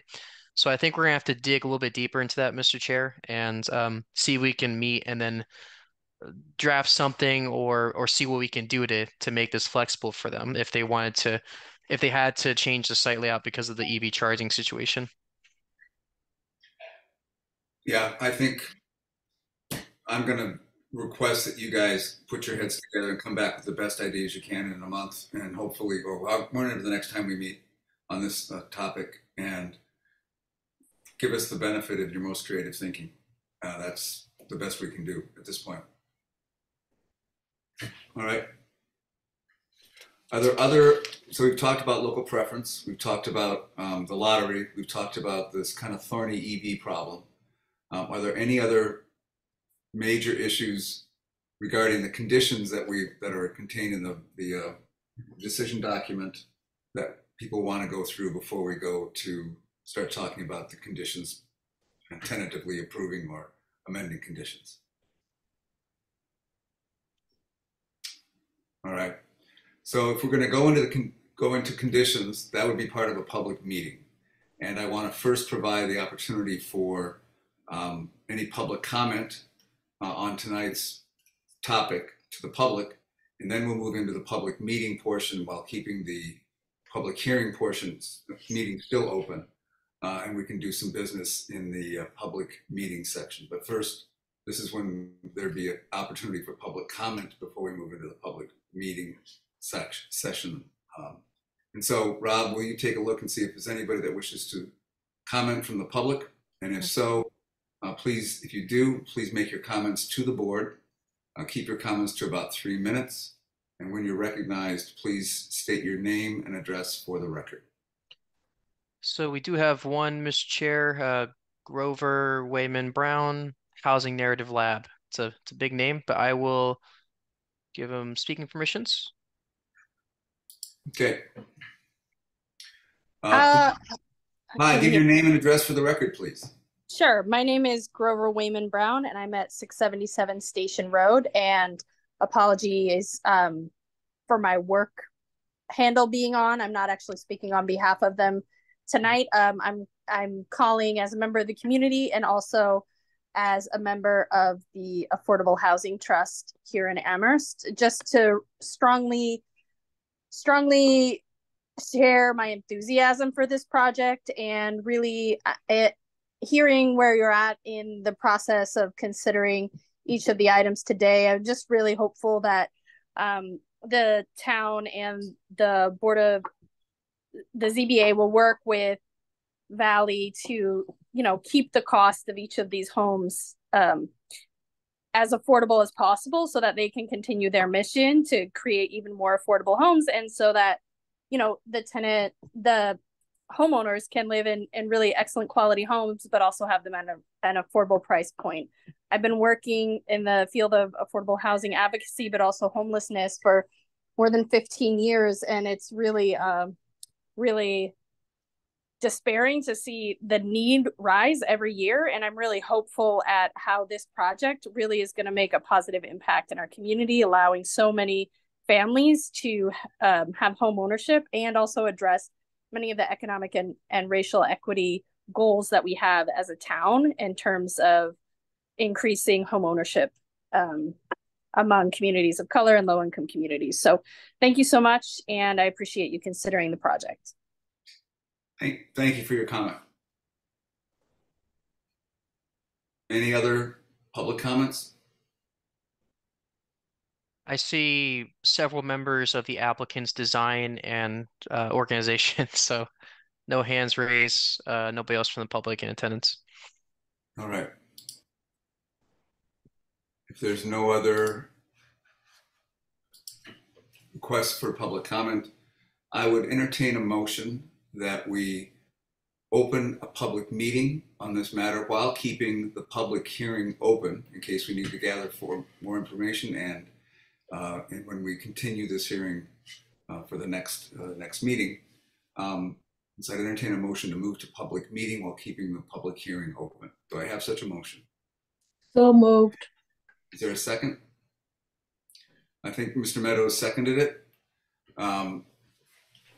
Did you want to take a break by now? I will, but we're going to vote on this first, and then we'll take a break. Yep. Is there any discussion on the motion? If not, the vote occurs on the motion. Chair votes aye. Mr. Meadows? You're muted.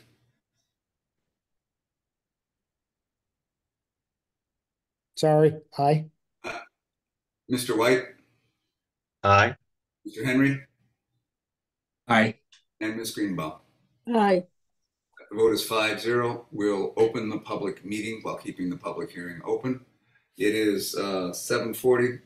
Let's take a 5-minute break, and we'll start to process through our first cut at the conditions. Thank you. See you all at 7:45. Thank you. I found this on the web.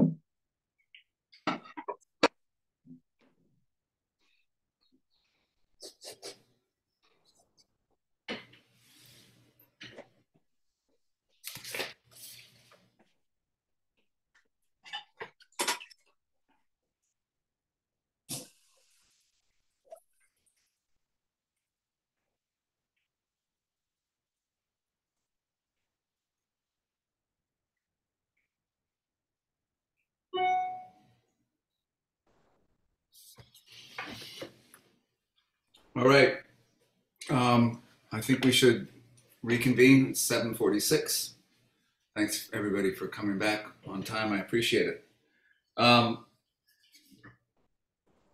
What I'd like to do is start the process of going through conditions. And as we discussed earlier, what I'd like to do is tentatively approve, amend, or reject, give us our thoughts on the conditions as they are contained in the discussion document. And then we'll come back for formal approval of or formal decision making on conditions the next meeting that we've gone through, that we've made a tentative decision on so far. In an earlier life, before there was track changes on Microsoft Word, this was called, in my life, this was called a Ramsire. And you struck things out, you literally cut and paste. And that's what, and I think Ramsire was the House Legislative Council for decades and came up with a system for doing this. So it's something that I'm familiar with in terms of track changes literally in paper and Scotch tape. This is a lot easier.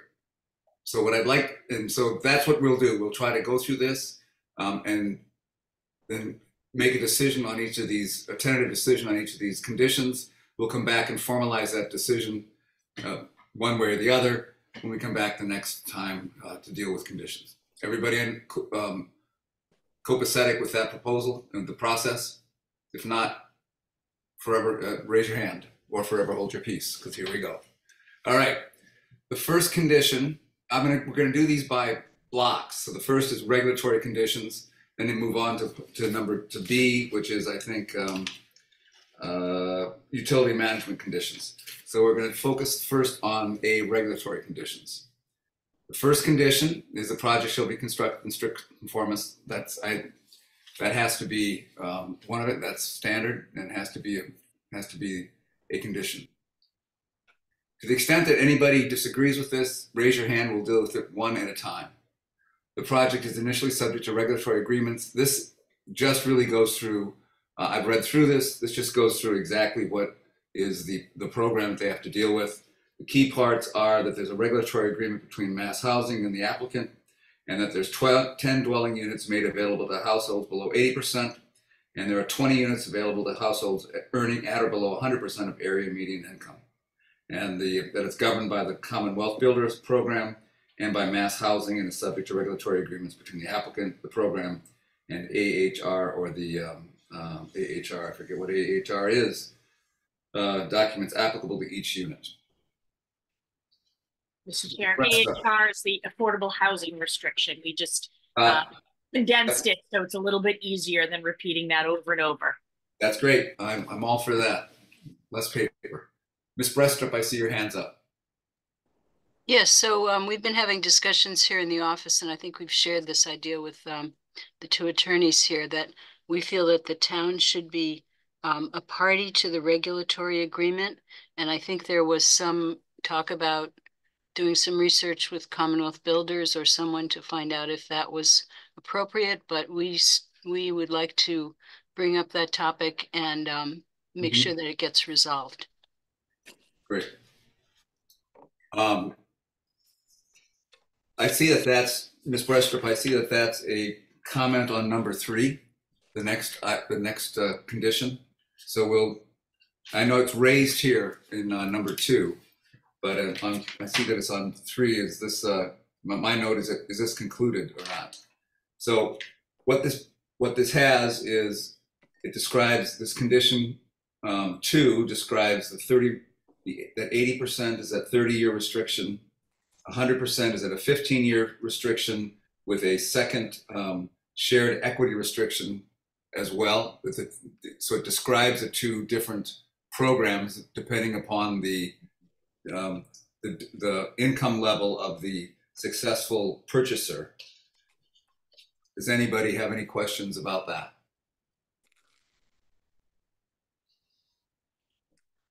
Okay. And as I read through the stricken out language, and I read through the language that's proposed to be inserted in lieu thereof, it looks to me like it accurately describes the programs, describes the program as we've understood it and has been presented by the applicant. Number 3 is a question that Ms. Brestrup raises, and it seems to me the town should be a party to the regulatory agreement. What is the issue there that's for our consideration, and why is there an issue about this from either the applicant or from the state? It's just that the language needs to get hashed out with Mass Housing Commonwealth Builders folks. I think believe they're amenable to it, and I forwarded an email as such to the town. They'll just need to coordinate on language. Okay, so we don't have language yet before us. In concept, this is something that everybody agrees to. Does anybody disagree with it in concept?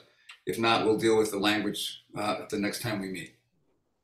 Does this give if the town is a party to the agreement, does this give the town ownership rights? No, the agreement, and you have a draft agreement. It was given to you in one of the previous meetings along with the deed writer. So you have it and you can go back and look at the details of it. But really what it is it's an agreement between the funders and the developer to make sure that we're doing affirmative fair housing marketing plan, that we're hiring the right monitoring agent. So it kind of lays out the process of how we are going about our process. Okay. And what's the value of having a town party of that? The town is one of the funders. So because they have CPA money and housing trust money into the, and have committed that, they would be one of the funders. No, I understand. If there's one of the funders, they should be part of the agreement. I got it. Number 4, the applicant shall notify the board and the town manager when building permits are issued and cooperate with in the preparation of requested forms with the blah, blah, blah, blah, blah. The applicant shall notify the board and town manager when occupancy permits. This is just keeping the town informed on a regular basis, and seems to, it's not objectionable to me. It's good. It's just good business sense to keep the town informed and require communications between the developer and the town. Number 5, the regulatory agreement is in effect. The affordability monitoring agent has identified the regulatory agreement shall be responsible to monitor compliance with the town and the town may request and shall be provided by the applicant with all information that is provided to the affordability monitoring agent, with the exception of personally identifying information. That just keeps the town informed as well as the affordability monitoring agent.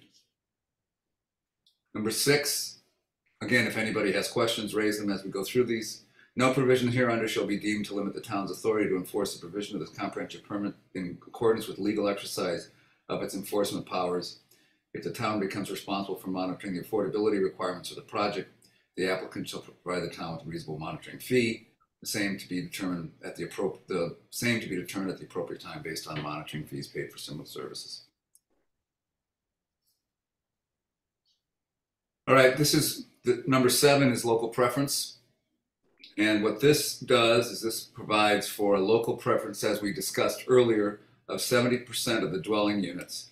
So that's, here it says 7 homes is struck out. That's where I got the 7 homes, Miss Allen or Carolyn. I knew there was a place where I got 7 when I was looking at it. So we have 7 here, but it's struck out. 21 is struck out.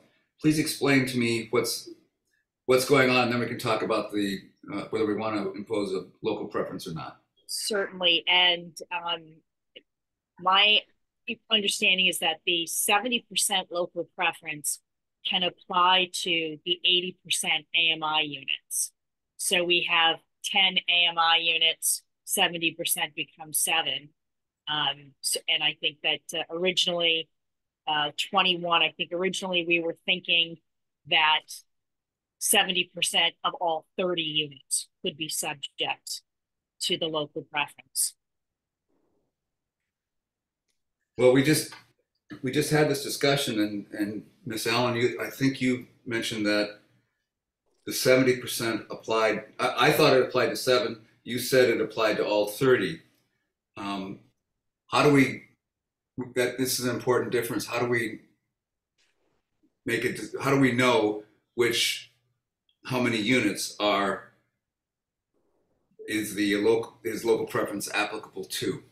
Is it just the 80%, or is it 80 and the 100% units?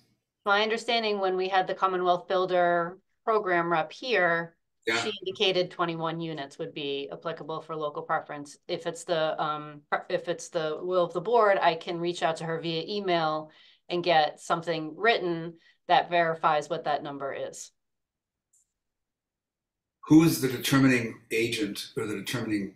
It's Mass Housing, because they're the subsidizing agency that provided the project eligibility letter that allowed us to move forward in 40B, and right. They're also the funder. So Mass Housing is the authority on this. They are our 40B permit grantor at the state level, and then they are also our funder. Okay. Well, we need to have that decision clarified for us, as you know, before I think we make a final decision on local preference. The extent to which it applies to the project is an important factor. Mr. White, you had your hand up. Yeah, you addressed it, Mr. Chair. Like I said, that's what I was just going to ask, that we definitely have further clarification on what that concrete number is going to be. But thank you. So what I'd like to do with this is talk generally, give people the opportunity to talk generally about the notion of local preference, whether it's 70 or 21. I'm not ready to suggest we take a vote, even a tentative vote on this, until we know where it applies. But I'd like to get a feeling from the board, about how they feel about the concept of local preference as it was outlined in that, I think, very helpful chart that Ms. Allen presented. And I'd also like to ask Ms. Allen and Ms. Murray to jointly try to get an answer to this from Mass Housing for our next meeting. And if you both work on that, I'd be very appreciative. So let's open up the discussion about local preference. I'll begin. I am in support of local preference for a couple of reasons. I think it gives, it helps to provide public support for these kinds of activities, to the extent that there is some level of support given to people in our own community, whether they work, whether they have children that go to school here, where they live here. And it is not the most important, it is not the most important factor. It's the third factor out of 3 factors. And that the other 2 are the ones that, the other 2 factors are really the determinative factors on whether this housing should be made available to them if they meet all the qualifications. That is the household size and the QCT, or the disproportionately affected populations. I think that still needs to be the most important criteria for selection. But I think it is also important, to the extent that we're involved in this financially and we're involved in providing support, that to the extent we can, giving a little bit of benefit to our local residents and to people that live, work, and send their children to school here would help with the public support for this. And I also think it's responsible use of our city's, our town's investment in time and money in this project. That's generally where I think. I'd like to hear from other people. Ms. Greenbaum. Yes, I will respond to that issue first, and then I have two questions. I am definitely in favor of local preference, because we keep building more and more affordable housing here, and our people are still looking for places to live. People who live, work, and send the whole category. Our neighbors are not keeping up to their percentages, and we're filling the needs of the towns around us, and I don't think that's particularly fair. My other question is, when you get back to these eligibility requirements, you have an elderly couple with a caretaker. Would that count as a household? Or if somebody's disabled and they have nurses that live in, would that qualify for a 2-bedroom household? And then in the case of, if they decide that the 3 people in a 2-bedroom unit can constitute a household, even though there's no legal connection between them, how would the income, income qualification work if you have 3 unrelated people, like 3 widows, or a couple with a nurse that lives in, something like that? That was my other question. I think that's a lot of affordability. You got to establish what the household is, and then, Ms. Allen, would you just combine the household incomes? You would combine all the incomes of the members of whatever is determined to be the household? Yeah, I think there's usually set as a head of household, and then other members of that household. I mean, you're not going to have incomes coming in for an 8-year-old. So it's really, it's the head of household and then other members, is my understanding. But this is why we have a monitoring agent. This is why we hire a third party to hold these lottery processes for us. They make sure that it abides by the rules. But if it's like 3 widows, when you go ask a question about the household, find out how they would figure the income. That's just add to your list. Income eligibility is the word I'm thinking. Other comments on local preference or on the wording of this condition, other than the applicability to 7 or 21 units? So I am not in favor of the local preference. I am concerned that under the local preference, we're going to marginalize already marginalized people. And I think the goal here is to start creating equity for a certain class of people that cannot otherwise afford housing. And I'm not sure that the 7, I do believe, if I'm reading everything correctly and understand everything correctly, I do believe the number is going to be more 7 than it's 21 for local preference, because again, I think it's going to be the 70% of the 80% AMI. And so I'm not sure if it warrants saying we should, make a local preference for 7 houses. And then at the same time, it's I just have those kind of concerns as to if we go, if the number is actually 21 and we have a local preference, I fear that it's not going to be very equitable in terms of who qualifies for these houses.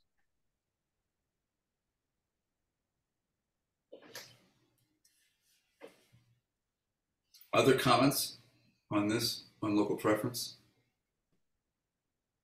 I am in favor of the local preference. I think I know of people in town who could qualify on many bases and cannot find housing that is satisfactory. And it will greatly enhance the people in this town who can't find housing otherwise. Mr. White? Mr. Chair, if I could, because as it stands, I am in favor of the local preference, but if I could ask Mr. Henry to kind of expand upon his concerns, to maybe give a bit more definition into how that would be more inequitable, if that's okay.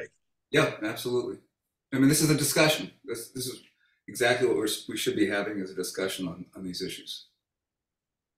So if I understood correctly, when this initially started, there was an intent that developing this community would benefit BIPOC and other marginalized communities who cannot otherwise afford housing through quote unquote open market. And so the reality is that we live in a town that the BIPOC community is very small.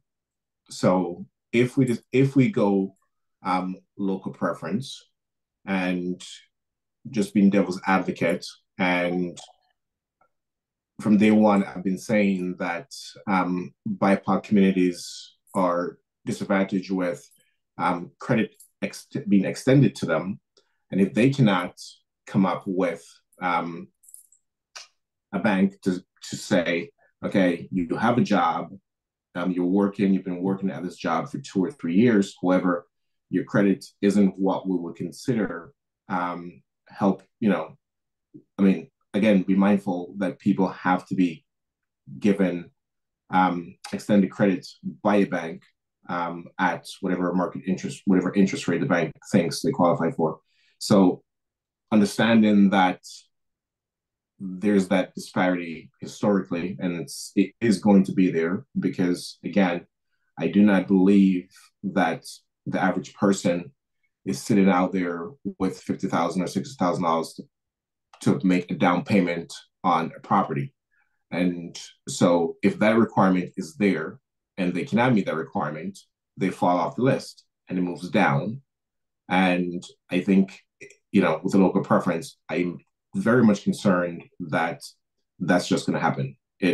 While the goal was well intended, I do not believe that it is going to have the desired effect of helping marginalized BIPOC community, because I'm genuinely concerned that they're not going to be able to get the credit qualifications that's been asked of them to get into one of these properties.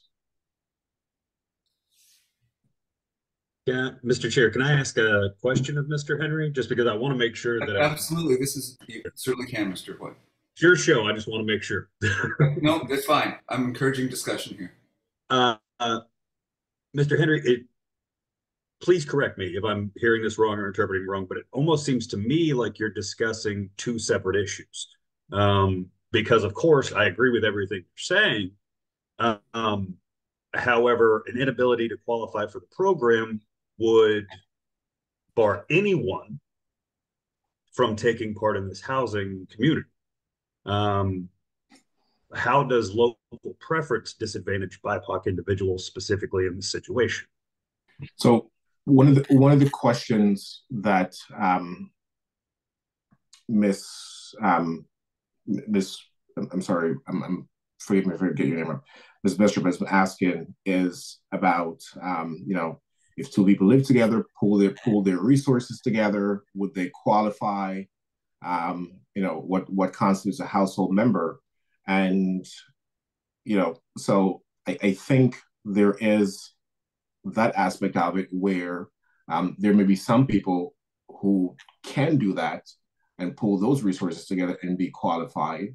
And so, you know, I do not believe that is going to be the same for BIPOC community, because again, it all comes down to what resources they have available to them. And I do not, and where non-BIPOC people may have family members or people who want to help them to say, oh, there's a house, but I don't have this, I can help you. And through no fault of their own. And again, being mindful, I'm not saying, you know, if someone has the ability to help, you know, someone who needs affordable housing, yes, that is great. And they should do that. But it's on its face, I think it's just going to be where the BIPOC community is going to be, again, marginalized, because they're not going to be able to do the things that non-BIPOC people will be able to do to get into these houses. So it's I and again, it may also not have to do with you know, intent to discriminate. It's just that is the reality. It's but it seems to me, sorry, Mr. Henry, it seems to me that okay. Your issue is more surrounding the financial requirements as opposed to the local preference. Are you just suggesting that we cast a wider net? But even with the local preference, I think on its face, local preference is discriminatory, because essentially we are saying that, you know, we're locking this down to only people that live in this town. So if someone else, and don't quote me on this town because I saw the geography, but we're also saying that, you know, if someone who lives in a neighboring town who, again, has never had this opportunity in their town, but they've been saving, they've been working hard, and decides, oh, here's an opportunity at Amherst. If they don't meet that local preference, or if that local preference is so stringent, they may not be able to do it, because again, we have that local preference that says the people have to be either in our schools, work in our town, or whatever the criteria is for local preference.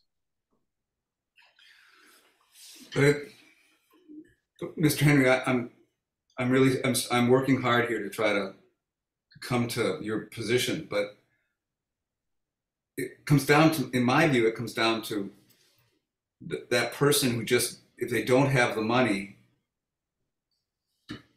if they don't have the financial situation to qualify, whether there is local preference or not, they're not going to be able to avail themselves of the program. The program would have to be designed some way else, and we can't do that. We have to take the program as it's given to us by the state and by the state agency. And that is fair, and I agree with you.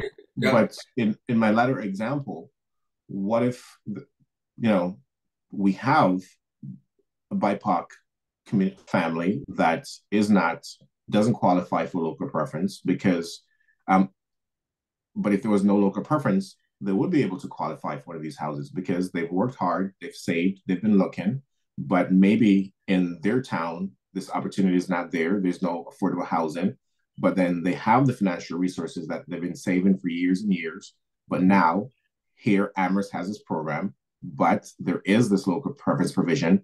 Therefore, they won't qualify, even if they have the financial resources.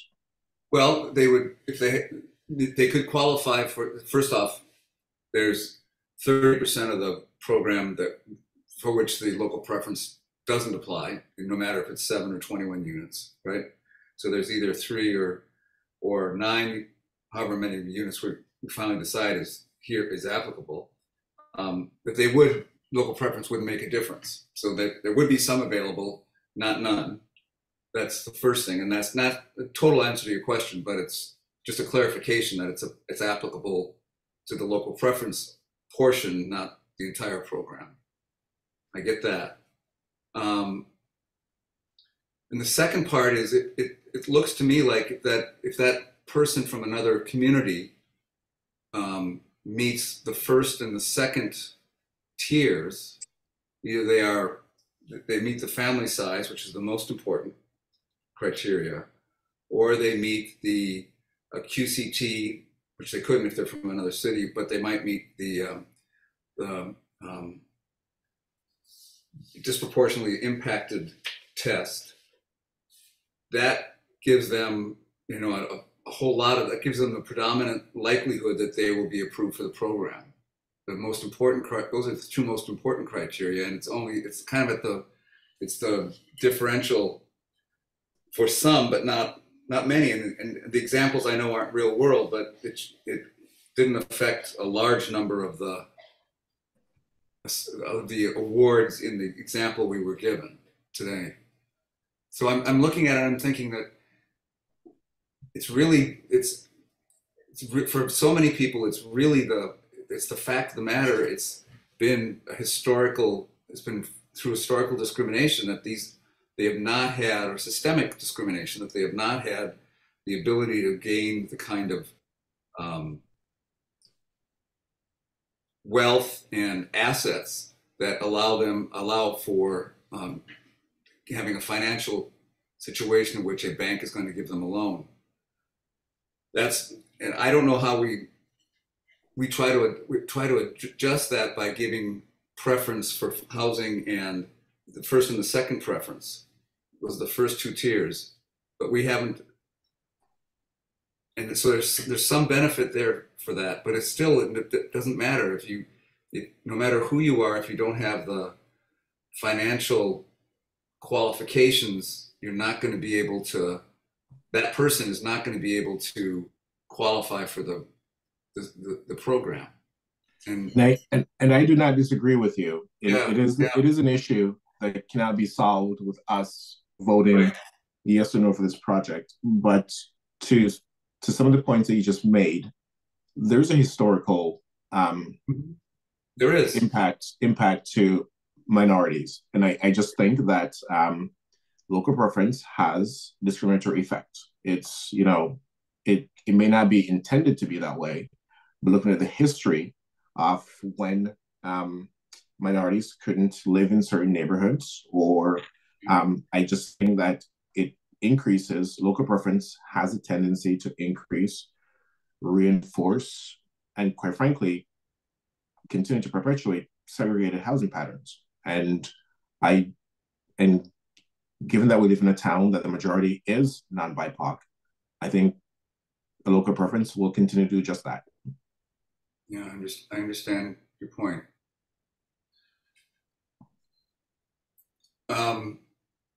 We've got a couple other people that have their hands raised. I'd like to first go to another board member, and then Ms. Allen has had her hand up, and Ms. Brestrup has also had her hand up. So I would have one other, before we go, I would have just one question. Can we have I fail to remember the definition of disproportionately impacted household. And I would hope that somebody could give me, can we define what that is?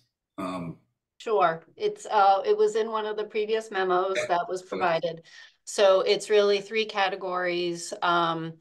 One is those that live in qualified census tracts. Right. The second is, I think it's 140% of poverty, which those individuals are not going to be qualifying for a home.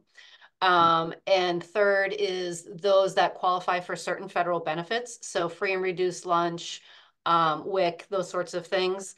Again, a lot of those individuals probably wouldn't have the financial capacity to apply for a home, which is why Commonwealth Builders has indicated that what they're seeing is the biggest qualifier is the geographic location of a household. And that is placing them in the disproportionately impacted household. So what you're saying is that the QCT is the biggest factor. Correct. Yep, living in a QCT.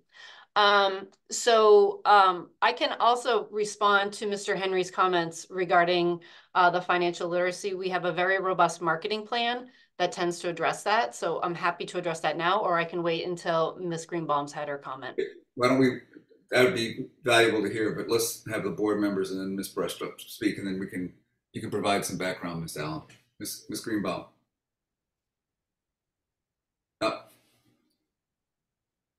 You're muted. Sorry. My 60-year experience living here is that he's incorrect. We have a lot of minority. More than half the school population is minority, which doesn't necessarily mean that they qualify in terms of income to afford these houses. But the school system is more than half minority or very close to it. And we have a lot of, people that work at the university that are minorities that look at. I understand that the word has gotten out already that people should begin to put money away for down payment, and they are particularly minorities who have been complaining. Three of them, at least three that I can think of, applied, ran for a town council, who are renters paying more in rent now than the mortgages and utilities will cost on these houses. So a list is going around of people who will be applying for these houses from everything I hear. And as they say, they are middle income people who live and work here, some born here. I think there is a local market, and I think that they should have priority over somebody from Sunderland, which refuses to have their 10%. Since he picked Sunderland as an example, I absolutely, my vote for this whole project depends on whether our local people have a chance to live there. So that's just what I want to say. Okay, thank you. Ms. Brestrup? I think my first point has to do with something that Jessica is going to talk about, and I'll just briefly mention it, that Valley CDC has a training program for people who are intending to become homeowners, and people can take advantage of that, a few years in advance of the homes actually being available. So I'm sure that Jessica will speak to that more. The other point I wanted to make is Amherst has over 10% affordable housing, and we try very hard to keep having projects in the pipeline that provide more affordable housing. But it is a matter of Amherst voting to contribute to these projects. And the Housing Trust, the Affordable Housing Trust contributes, and other aspects of town government contribute. So in order to keep people being willing to keep contributing to affordable housing projects, I think it's important that they have a sense that some people who live in Amherst might benefit. If they feel that only people who live elsewhere will benefit, they may be more reluctant to contribute. So that's what I had to say. Thank you. Ms. Allen, Ms. Greenbaum, is your hand up for a new comment? No, I'm sorry, I forgot to hang up. Ms. Allen, you were going to talk a little bit about the financial literacy education. Yeah, so to Mr. Henry's point, this is something that we've been thinking a lot about, and about how do we move forward to make sure that we're marketing to BIPOC households and that we're getting them in a financial place so that they're able to purchase.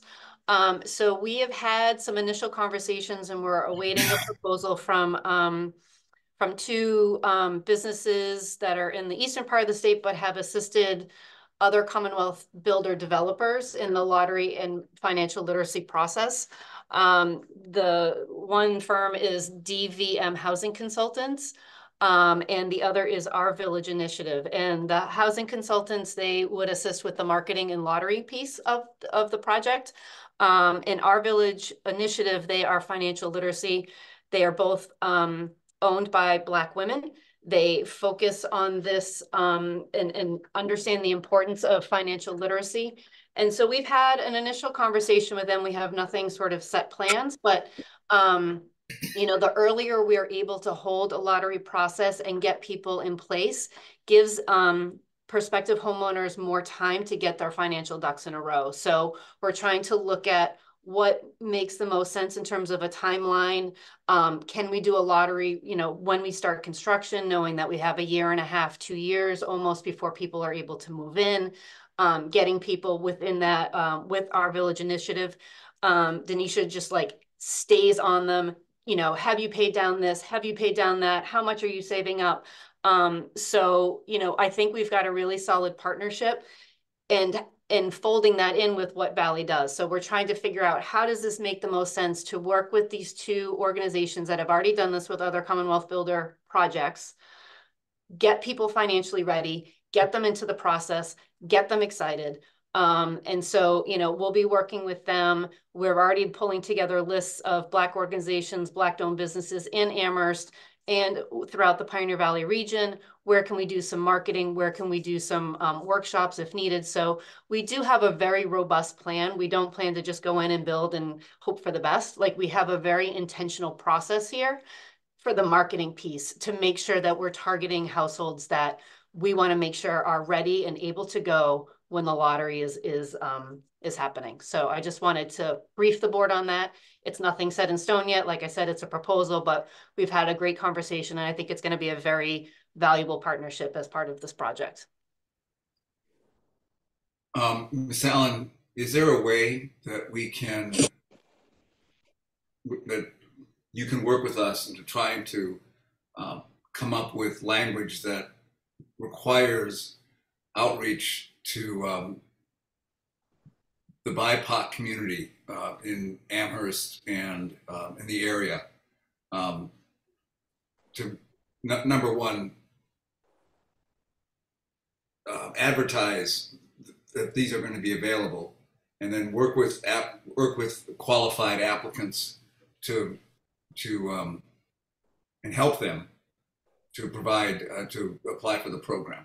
So as the town is a member of the regulatory agreement, this is what the regulatory agreement spells out, is the affirmative fair housing marketing plan, how that process works, working with our monitoring agent. So I think signing on to that, you're already sort of part of the process. I don't think we need to add more language to the decision unless you absolutely want to, but understand that that is our intent, and we are already have processes in place to move forward. So I'm trying to find a way to provide some definition or some certainty for people who are concerned that we wouldn't be having enough outreach to some of the traditionally underserved communities. And I'd like to try to, and maybe I have to go back and read the regulatory agreement. That might be helpful and might answer my question.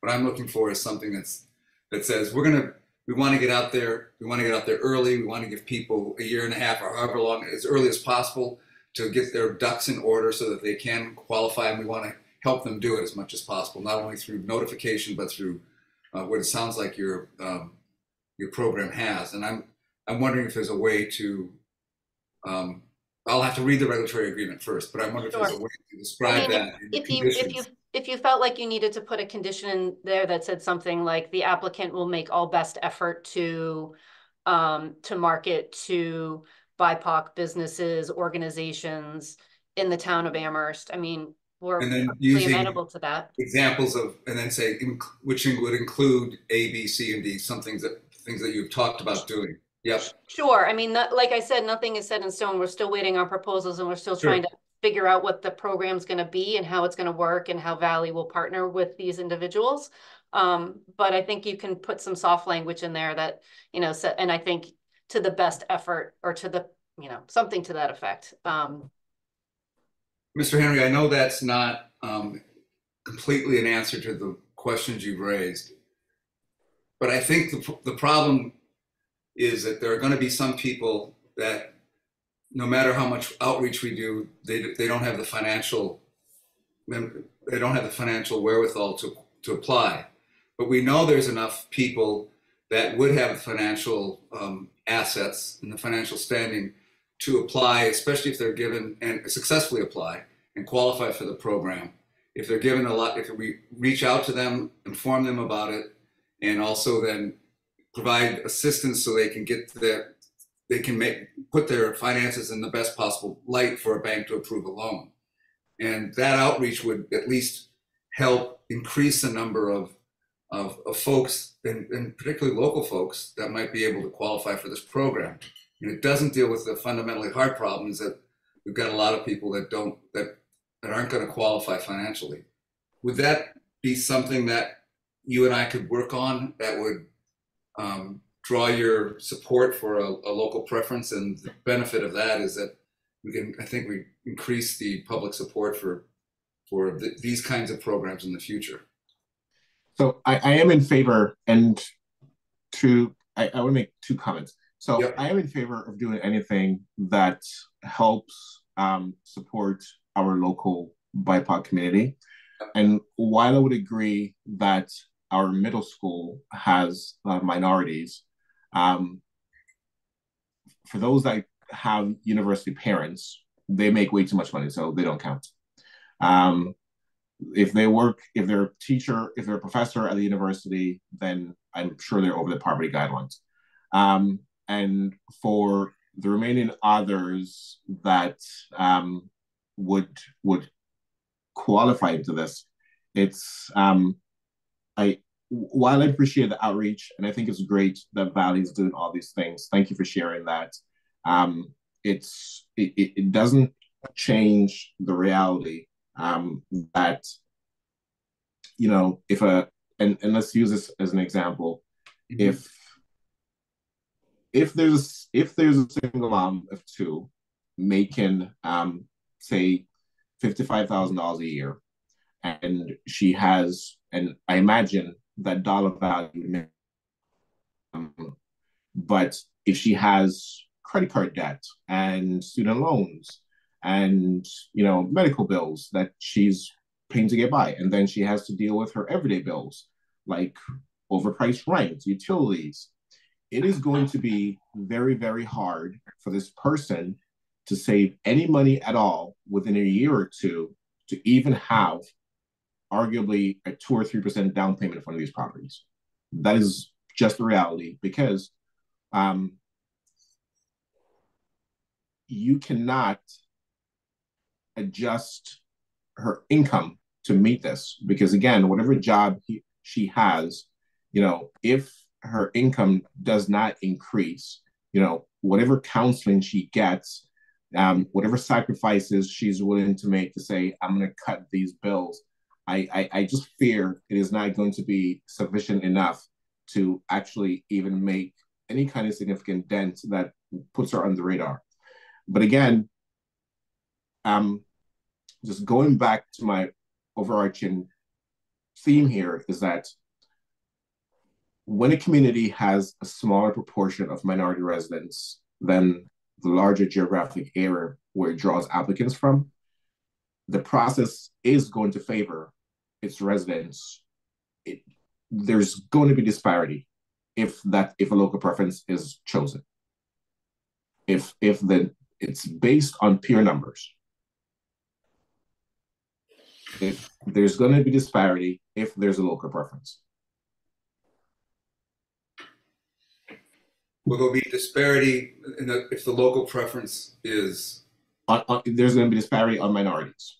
If the community has a smaller proportion of minority residents, and there is a local preference, and again tied with the finances, I fail to see where it will not adversely impact minorities.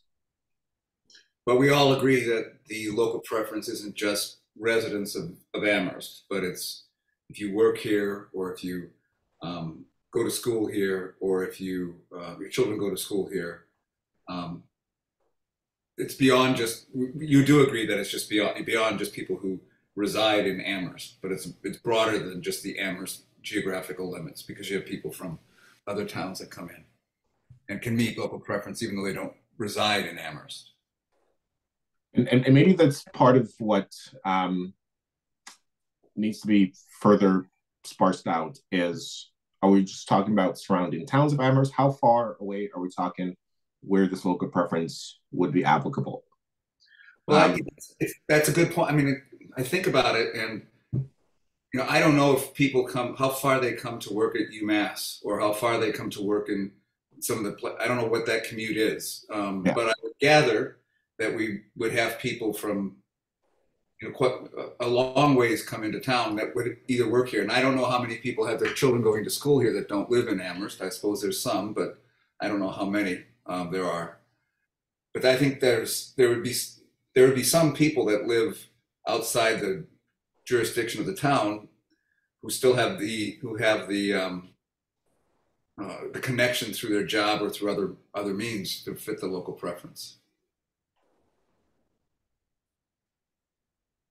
So, while I appreciate the conversation and everything that Valley CDC is doing, I am still convinced that this will not disproportionately impact the BIPOC community.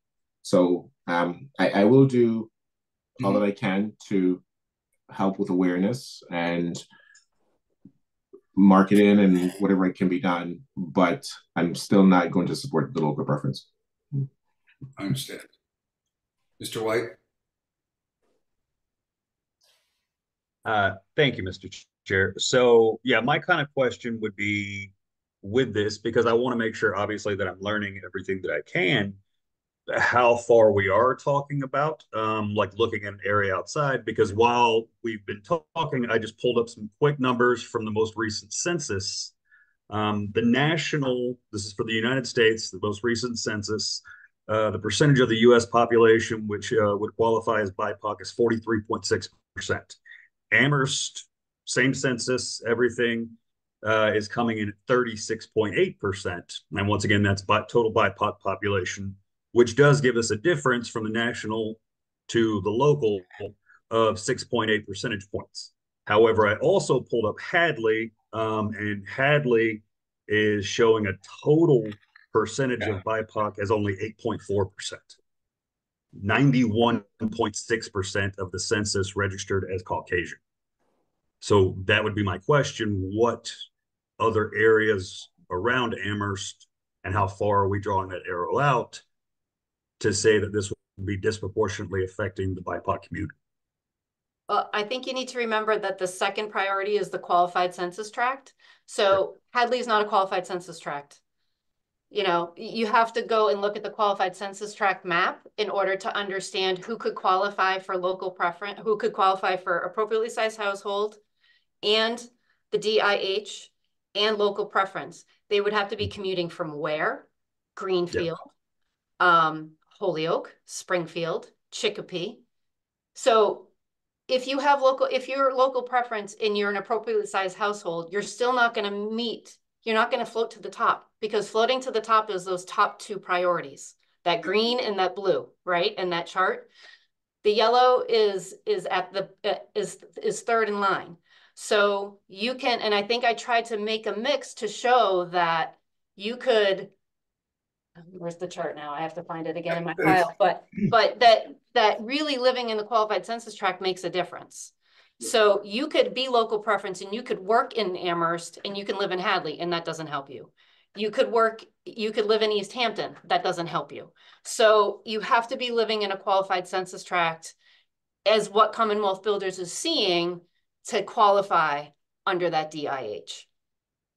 So you have to think about it in the regional sense of that way, of where the qualified census tracts are. That's going to bubble people up to the top of the tier. So with that rationale, even if we voted for a local preference, we could get, to your point, qualified applicants from all these cities in the census tract. If they have a qualified census tract, yes, they would be. If they live in a qualified census tract, they would meet the second criteria. And as I've noted, Amherst has 2 qualified census tracts. The only other one in the entire Hampshire County is in Ware. So all of Hampshire County communities would not meet that DIH, most likely. Unless potentially they're a Section 8 voucher holder that maybe has saved enough money living in a Section 8 housing that they're able to buy a house. So that is one other indicator that Commonwealth Builders has been seeing, but mostly it's geographically located. So it would be, so the qualified census tract would be Amherst and then everybody else, so to speak. Well, no. I think the qualified census tract would be, in this case, in Hampshire County, would be Amherst and Ware. And not the whole town of Amherst, only 2 areas of Amherst, to be clear. And then Ware is got a, and then I would guess that there's a parts of Greenfield, Chicopee. Greenfield, Chicopee, Holyoke, Springfield. If you go out to, I'd have to look at Berkshire County, but probably some sections of Pittsfield. South Deerfield, maybe. Would that be one? Well, I don't know. Anyway, but those are okay.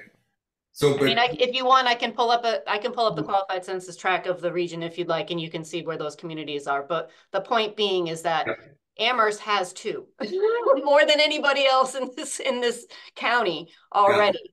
And so you're already ahead of the game without putting local preference on as a priority. Where are the 2 neighborhoods in Amherst? It's North Amherst, and I think we reviewed this. I can pull, if you want to stop screen sharing, I can pull up this information pretty quickly. Please go ahead. I believe one of them is in the Cushman area. Am I correct on that? North Amherst. Kellogg Street. Kellogg Street. That sounds about right. Street area and north of there. Yeah. It may be because of all of the affordable units that are already on Kellogg.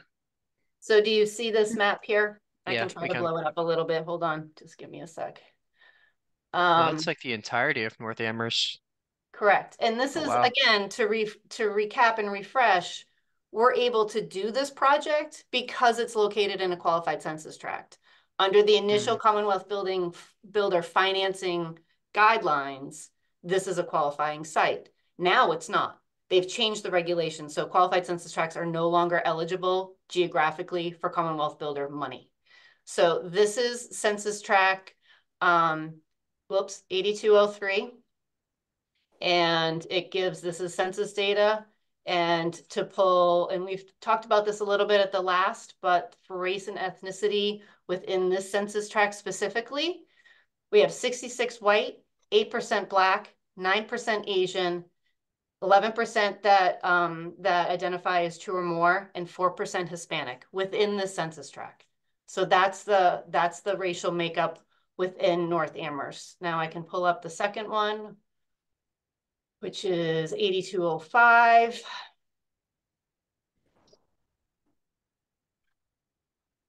And it's just south. It kind of like wraps around. Here's UMass.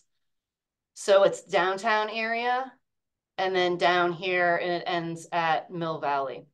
So this is the second qualified census tract within Amherst.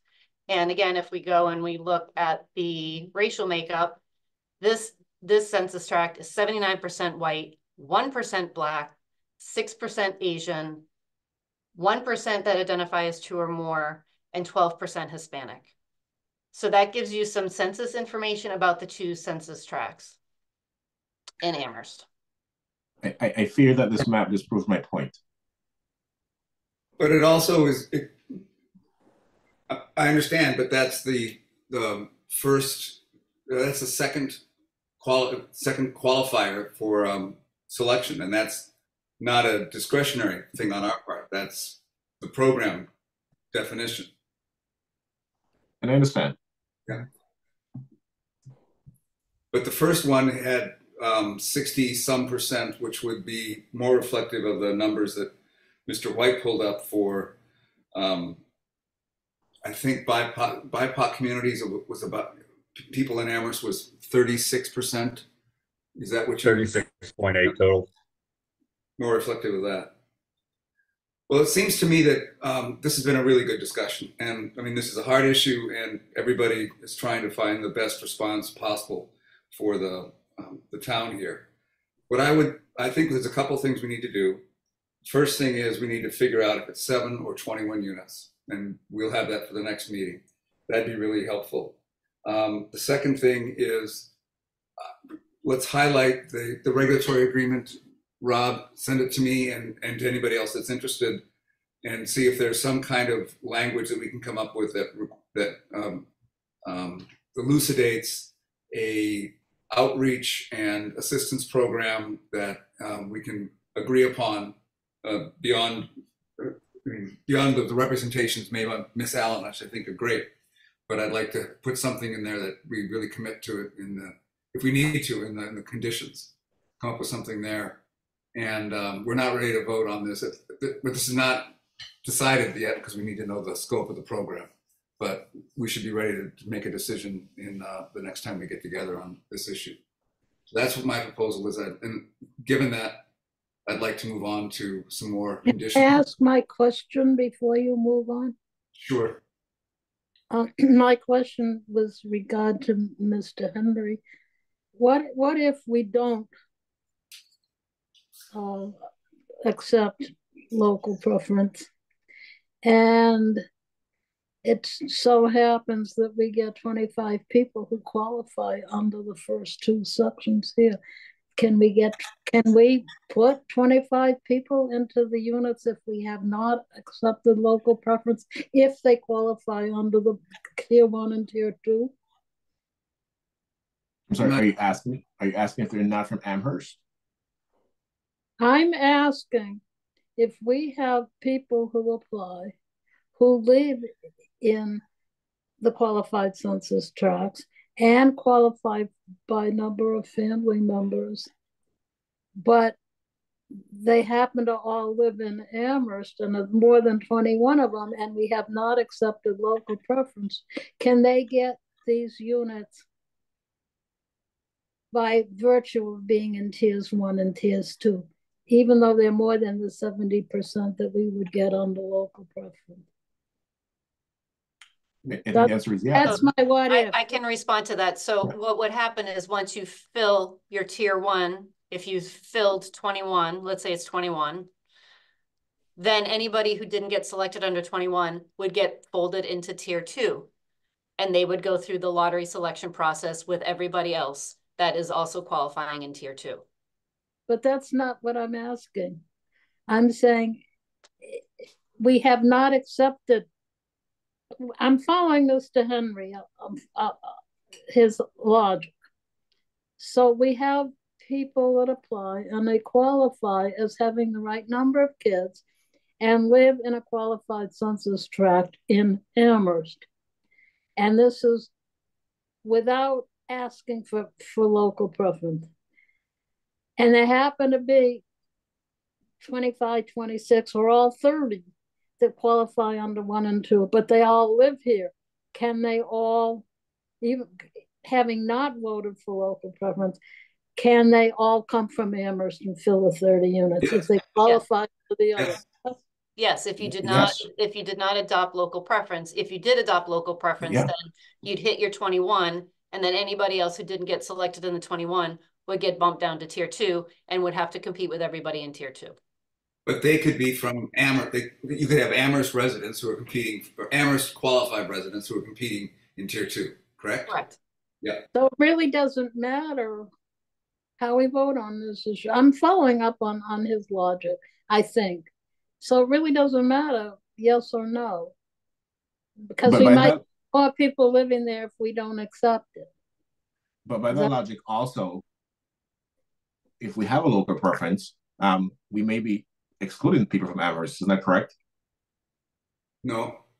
No. Because doesn't the local preference yes. caps it? It caps it. Yes, if you had local preference in the tier 1, would have to meet all 3 of those criteria. The blue, the green, or the green, the blue, and the yellow. Well, but they'd have to meet the green and the blue without local preference. Correct. And then with local preference, they'd have to meet for 70 green and blue, and then for the remaining 30, they'd have to meet green and blue and not yellow. And so they wouldn't be put at a disadvantage by being an Amherst resident in the second pool. They'd just be, right? They'd just be competing like everybody else. They'd be competing like everybody else as if you had no local preference, and they'd be competing. And they're still, and the Amherst resident still has a shot at it, even in that case. I think Amherst residents have a bigger shot anyway because they live in a qualified census tract, or those that do live in a qualified census tract. Some do, yeah. Okay. I do want to just comment. I went back in my email and I did ask the question to Mass Housing, and said there was a comment at the last public hearing that the local preference would only be applicable to 80% AMI homes. Given all the homes would be counted on the subsidized housing inventory, is the statement true? Please clarify. And I just want to read her response. I'm not sure what comment you're referring to or who made it. Whether or not and at what level to apply local preference is not our hunt. So it's not the Commonwealth Builders program. It's really going to be a decision under the 40B program, and I'm going to have to look to the 40B folks to get clarification. But in terms of the Commonwealth Builders, it's pretty clear that that is not, local preference is not really how they look to have the program designed. So I just wanted to put that for you to think about. That's all. But that just means that somebody else makes that decision, and we just have to figure out who makes a decision as to whether it applies to 7 or 21, right? Yes, but it's not the Commonwealth Builders program. It could be the state. It could be the state. It's the 40B program. Right, which is the state program. Correct. Okay. All right.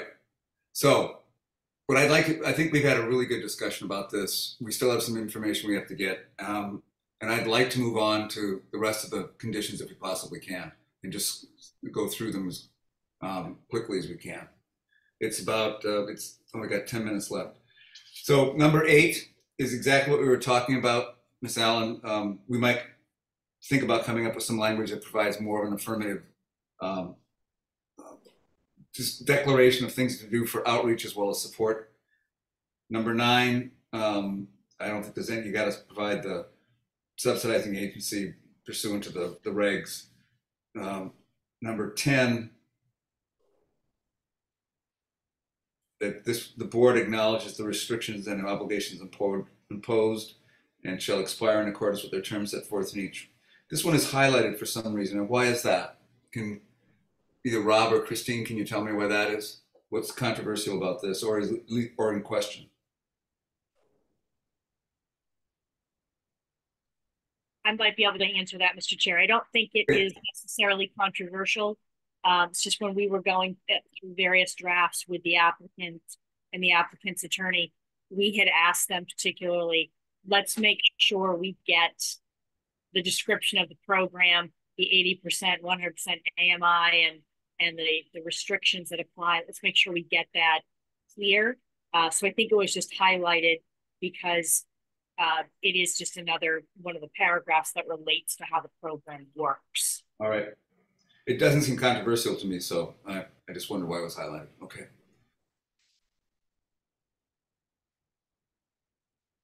Number 11, shall not require modification. And number 12 deals the applicant shall create a homeowners association, address maintenance of common areas and common facilities, infrastructure, trash, recycling, collection, snow removal, and other responsibilities shared by all homeowners. The master deed of the homeowners association and individual units deed shall clearly state that the individual units. All right, I guess the only question there is this broad enough for what the homeowners association is supposed to govern? And it looks to me like it does. The common areas, common facilities, infrastructure, trash, recycling, collection, snow removal, and similar responsibilities shared by all homeowners. I don't think we need anything more, any changes to that. That seems to be pretty broad. Look, guys, we're coming up on 8 minutes to go, 8 minutes to 9. We've only gotten through the first set of conditions, and I think that we're not going to be able to get very much farther in B if we start with only 7 minutes left to go. So what I'd like to do is, in this case, is look towards tentatively approving number 1, number 2 as amended, but number 2, because that's just the description of the program. Tentatively approve number 4, number 5, and number 6 leaving the number 3, the regulatory agreement. Oh no, I would like to approve number 3 because we have to come back with more language on that. So we don't approve number 3. Number 6 we approve, 7 we don't, 8 we don't at the current time, 10, 11, and 12 we do. So we tentatively approve everything but 3, 7, and 8. Is there any disagreement with that? This is not I'd like to know if there's any opposition to that. And if there is, so stated. If not, then we'll come back and fill in the blanks for 3, 7, and 8 at the next meeting. What's AHR? 8 is a description of the outreach program. No. The word says AHR documents. I would like that spelled out because I don't know what it is. It's That's affordable housing program. Yep, I can get it spelled out. Yep. Okay. And with that, I would like to move to continue this meeting, this subject, to a date certain. Rob, what's the date that we have for that? I think it was the 14th of March. Mr. Chair, aren't you doing public comments? No, we did public comments already. We're in the public meeting. We did do public comments earlier in the public hearing. I don't think there's anybody in the attendees that wish to raise their hand, but we already had public comments. So the dates that I suggested were sent in an email. Sorry, that was for a different project, but the dates that we do have coming up, Mr. Chair, are March 14th, which to my knowledge, as of right now, does have 2 other potential public hearings scheduled as well. We have March 28th, which I believe Mr. Meadows won't be available for that one, if I'm not mistaken on that. We also have April 11th and then April 25th, and those are all the normally scheduled meeting dates. But if the board doesn't want to delay it out by that far, we could do an off meeting date again, like we've been doing normally, with a date of either March 7th or March 21st. Any of those times would work. But the 14th would probably be advised against because we have 2 other public hearings scheduled before the zoning board, and this discussion seemed like it's going to warrant a full meeting. So I would recommend, and I know we've been doing a lot of these off-week meetings, doing either March 7th or March 21st as a... When's the 6 months up? Well, first off, November, we're looking at having to get some information. Can we get it done in 2 weeks? And can you get it done in 2 weeks and have time to give it to the board? So March 7th may be quicker than we can get everything done. Is that right? That's only 3 weeks away. So Jessica, could you remind us again when your continued hearing is for the Concom? We're continued to March. Right now, we're just to the 28th. It depends on whether the Concom will render a decision on the 28th or whether they'll opt to continue, and I don't know the answer to that yet. So if we continue this to March 7th, do you feel there'll be ample enough time for us as staff to do research and I guess for you to update us on the process of Concom, and then I guess to address all the other concerns the board might have in terms of having information available for the next meeting? So the list that I have, the working list, was to update the waiver list and send that to the town, which will be really easy. That's pretty simple. Yep. We have to figure out the EV spaces. So that's coordinating a meeting. The number of units that the local preference applies, I could probably get an answer by tomorrow. So that's not something I'm concerned about. And the income eligibility, how the eligibility is determined for not related households. That's the other question. And I feel like I can get that answer from the 40B folks as well pretty quickly. So I think March 7th is fine. I just want to get clarification on whether your public hearing is still open or closed, because there is deadlines under the 40B law to close the public hearing. Public hearing is not closed. Okay. So we moved into a public meeting while keeping the public hearing open. Okay. So just as a reminder to the board, I have flagged that April 16th is the board's deadline for closing the public hearing. Thank you. But is it true that that could be extended if there's a written agreement between both the applicant and the board? Okay.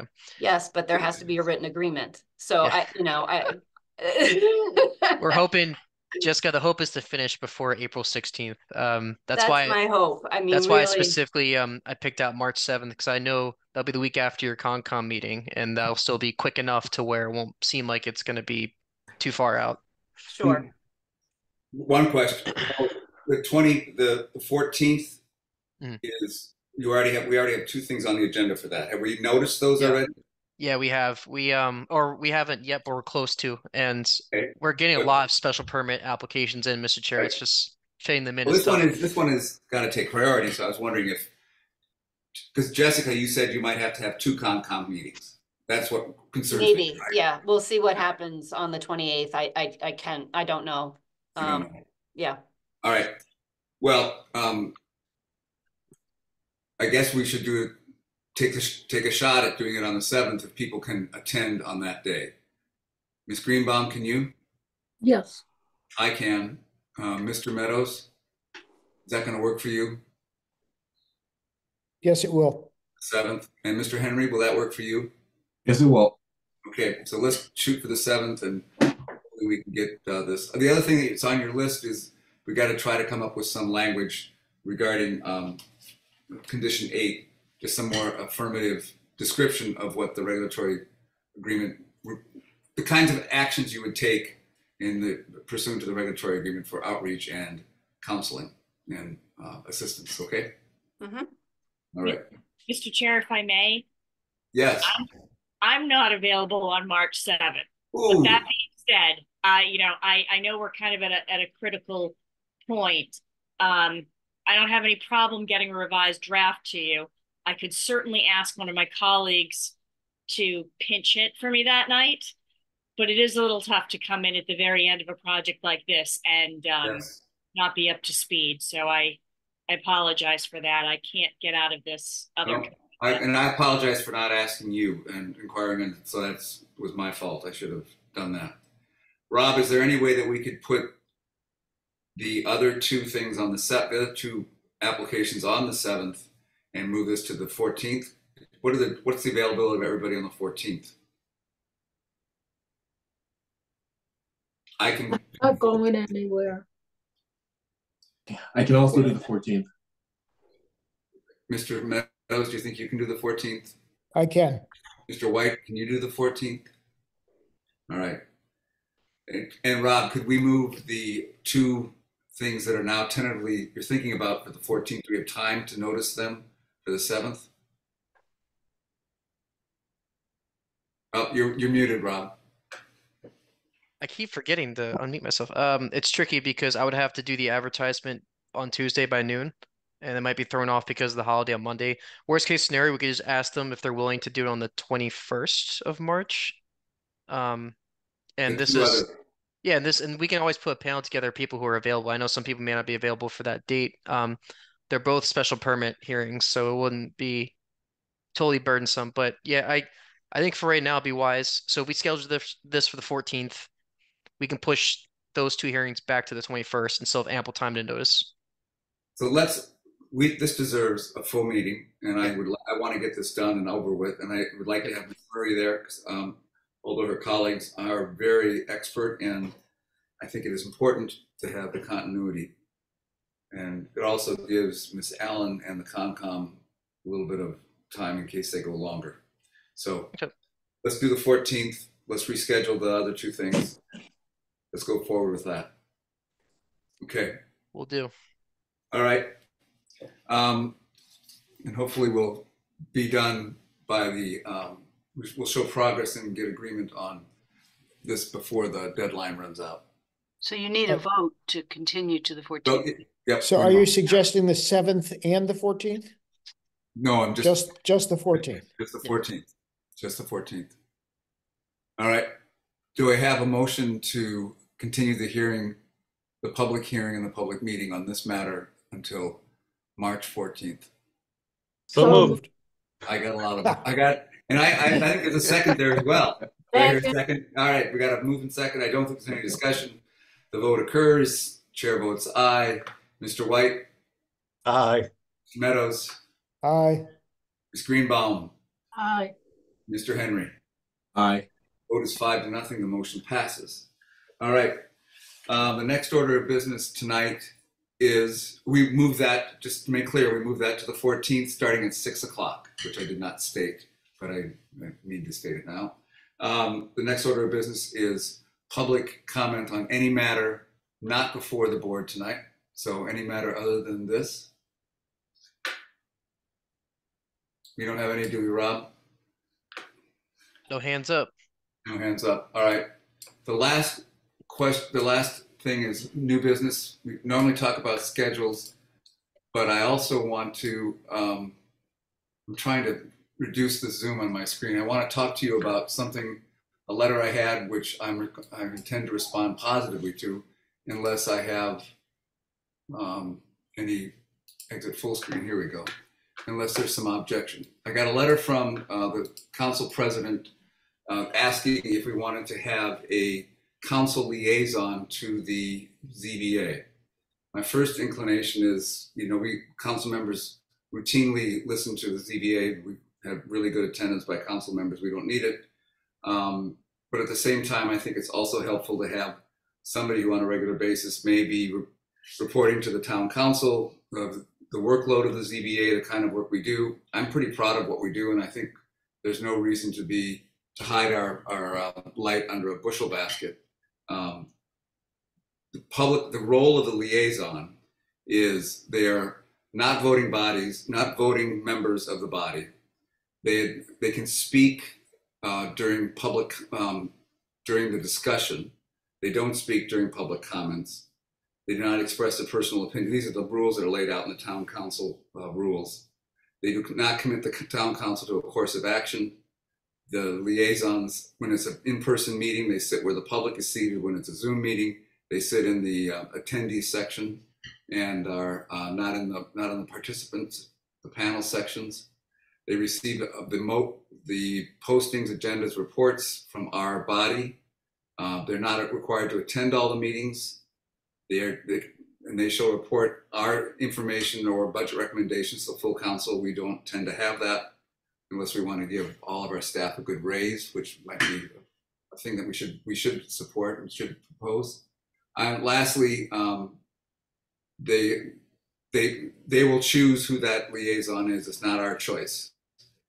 I'm inclined to respond positively to the president of the council. That it's not a bad thing to have a council liaison to the ZBA. I think the more they know the work we do and the more they understand the workload and the issues we deal with, I think the better off we are. But I'd like just to get people's opinion as board members on that.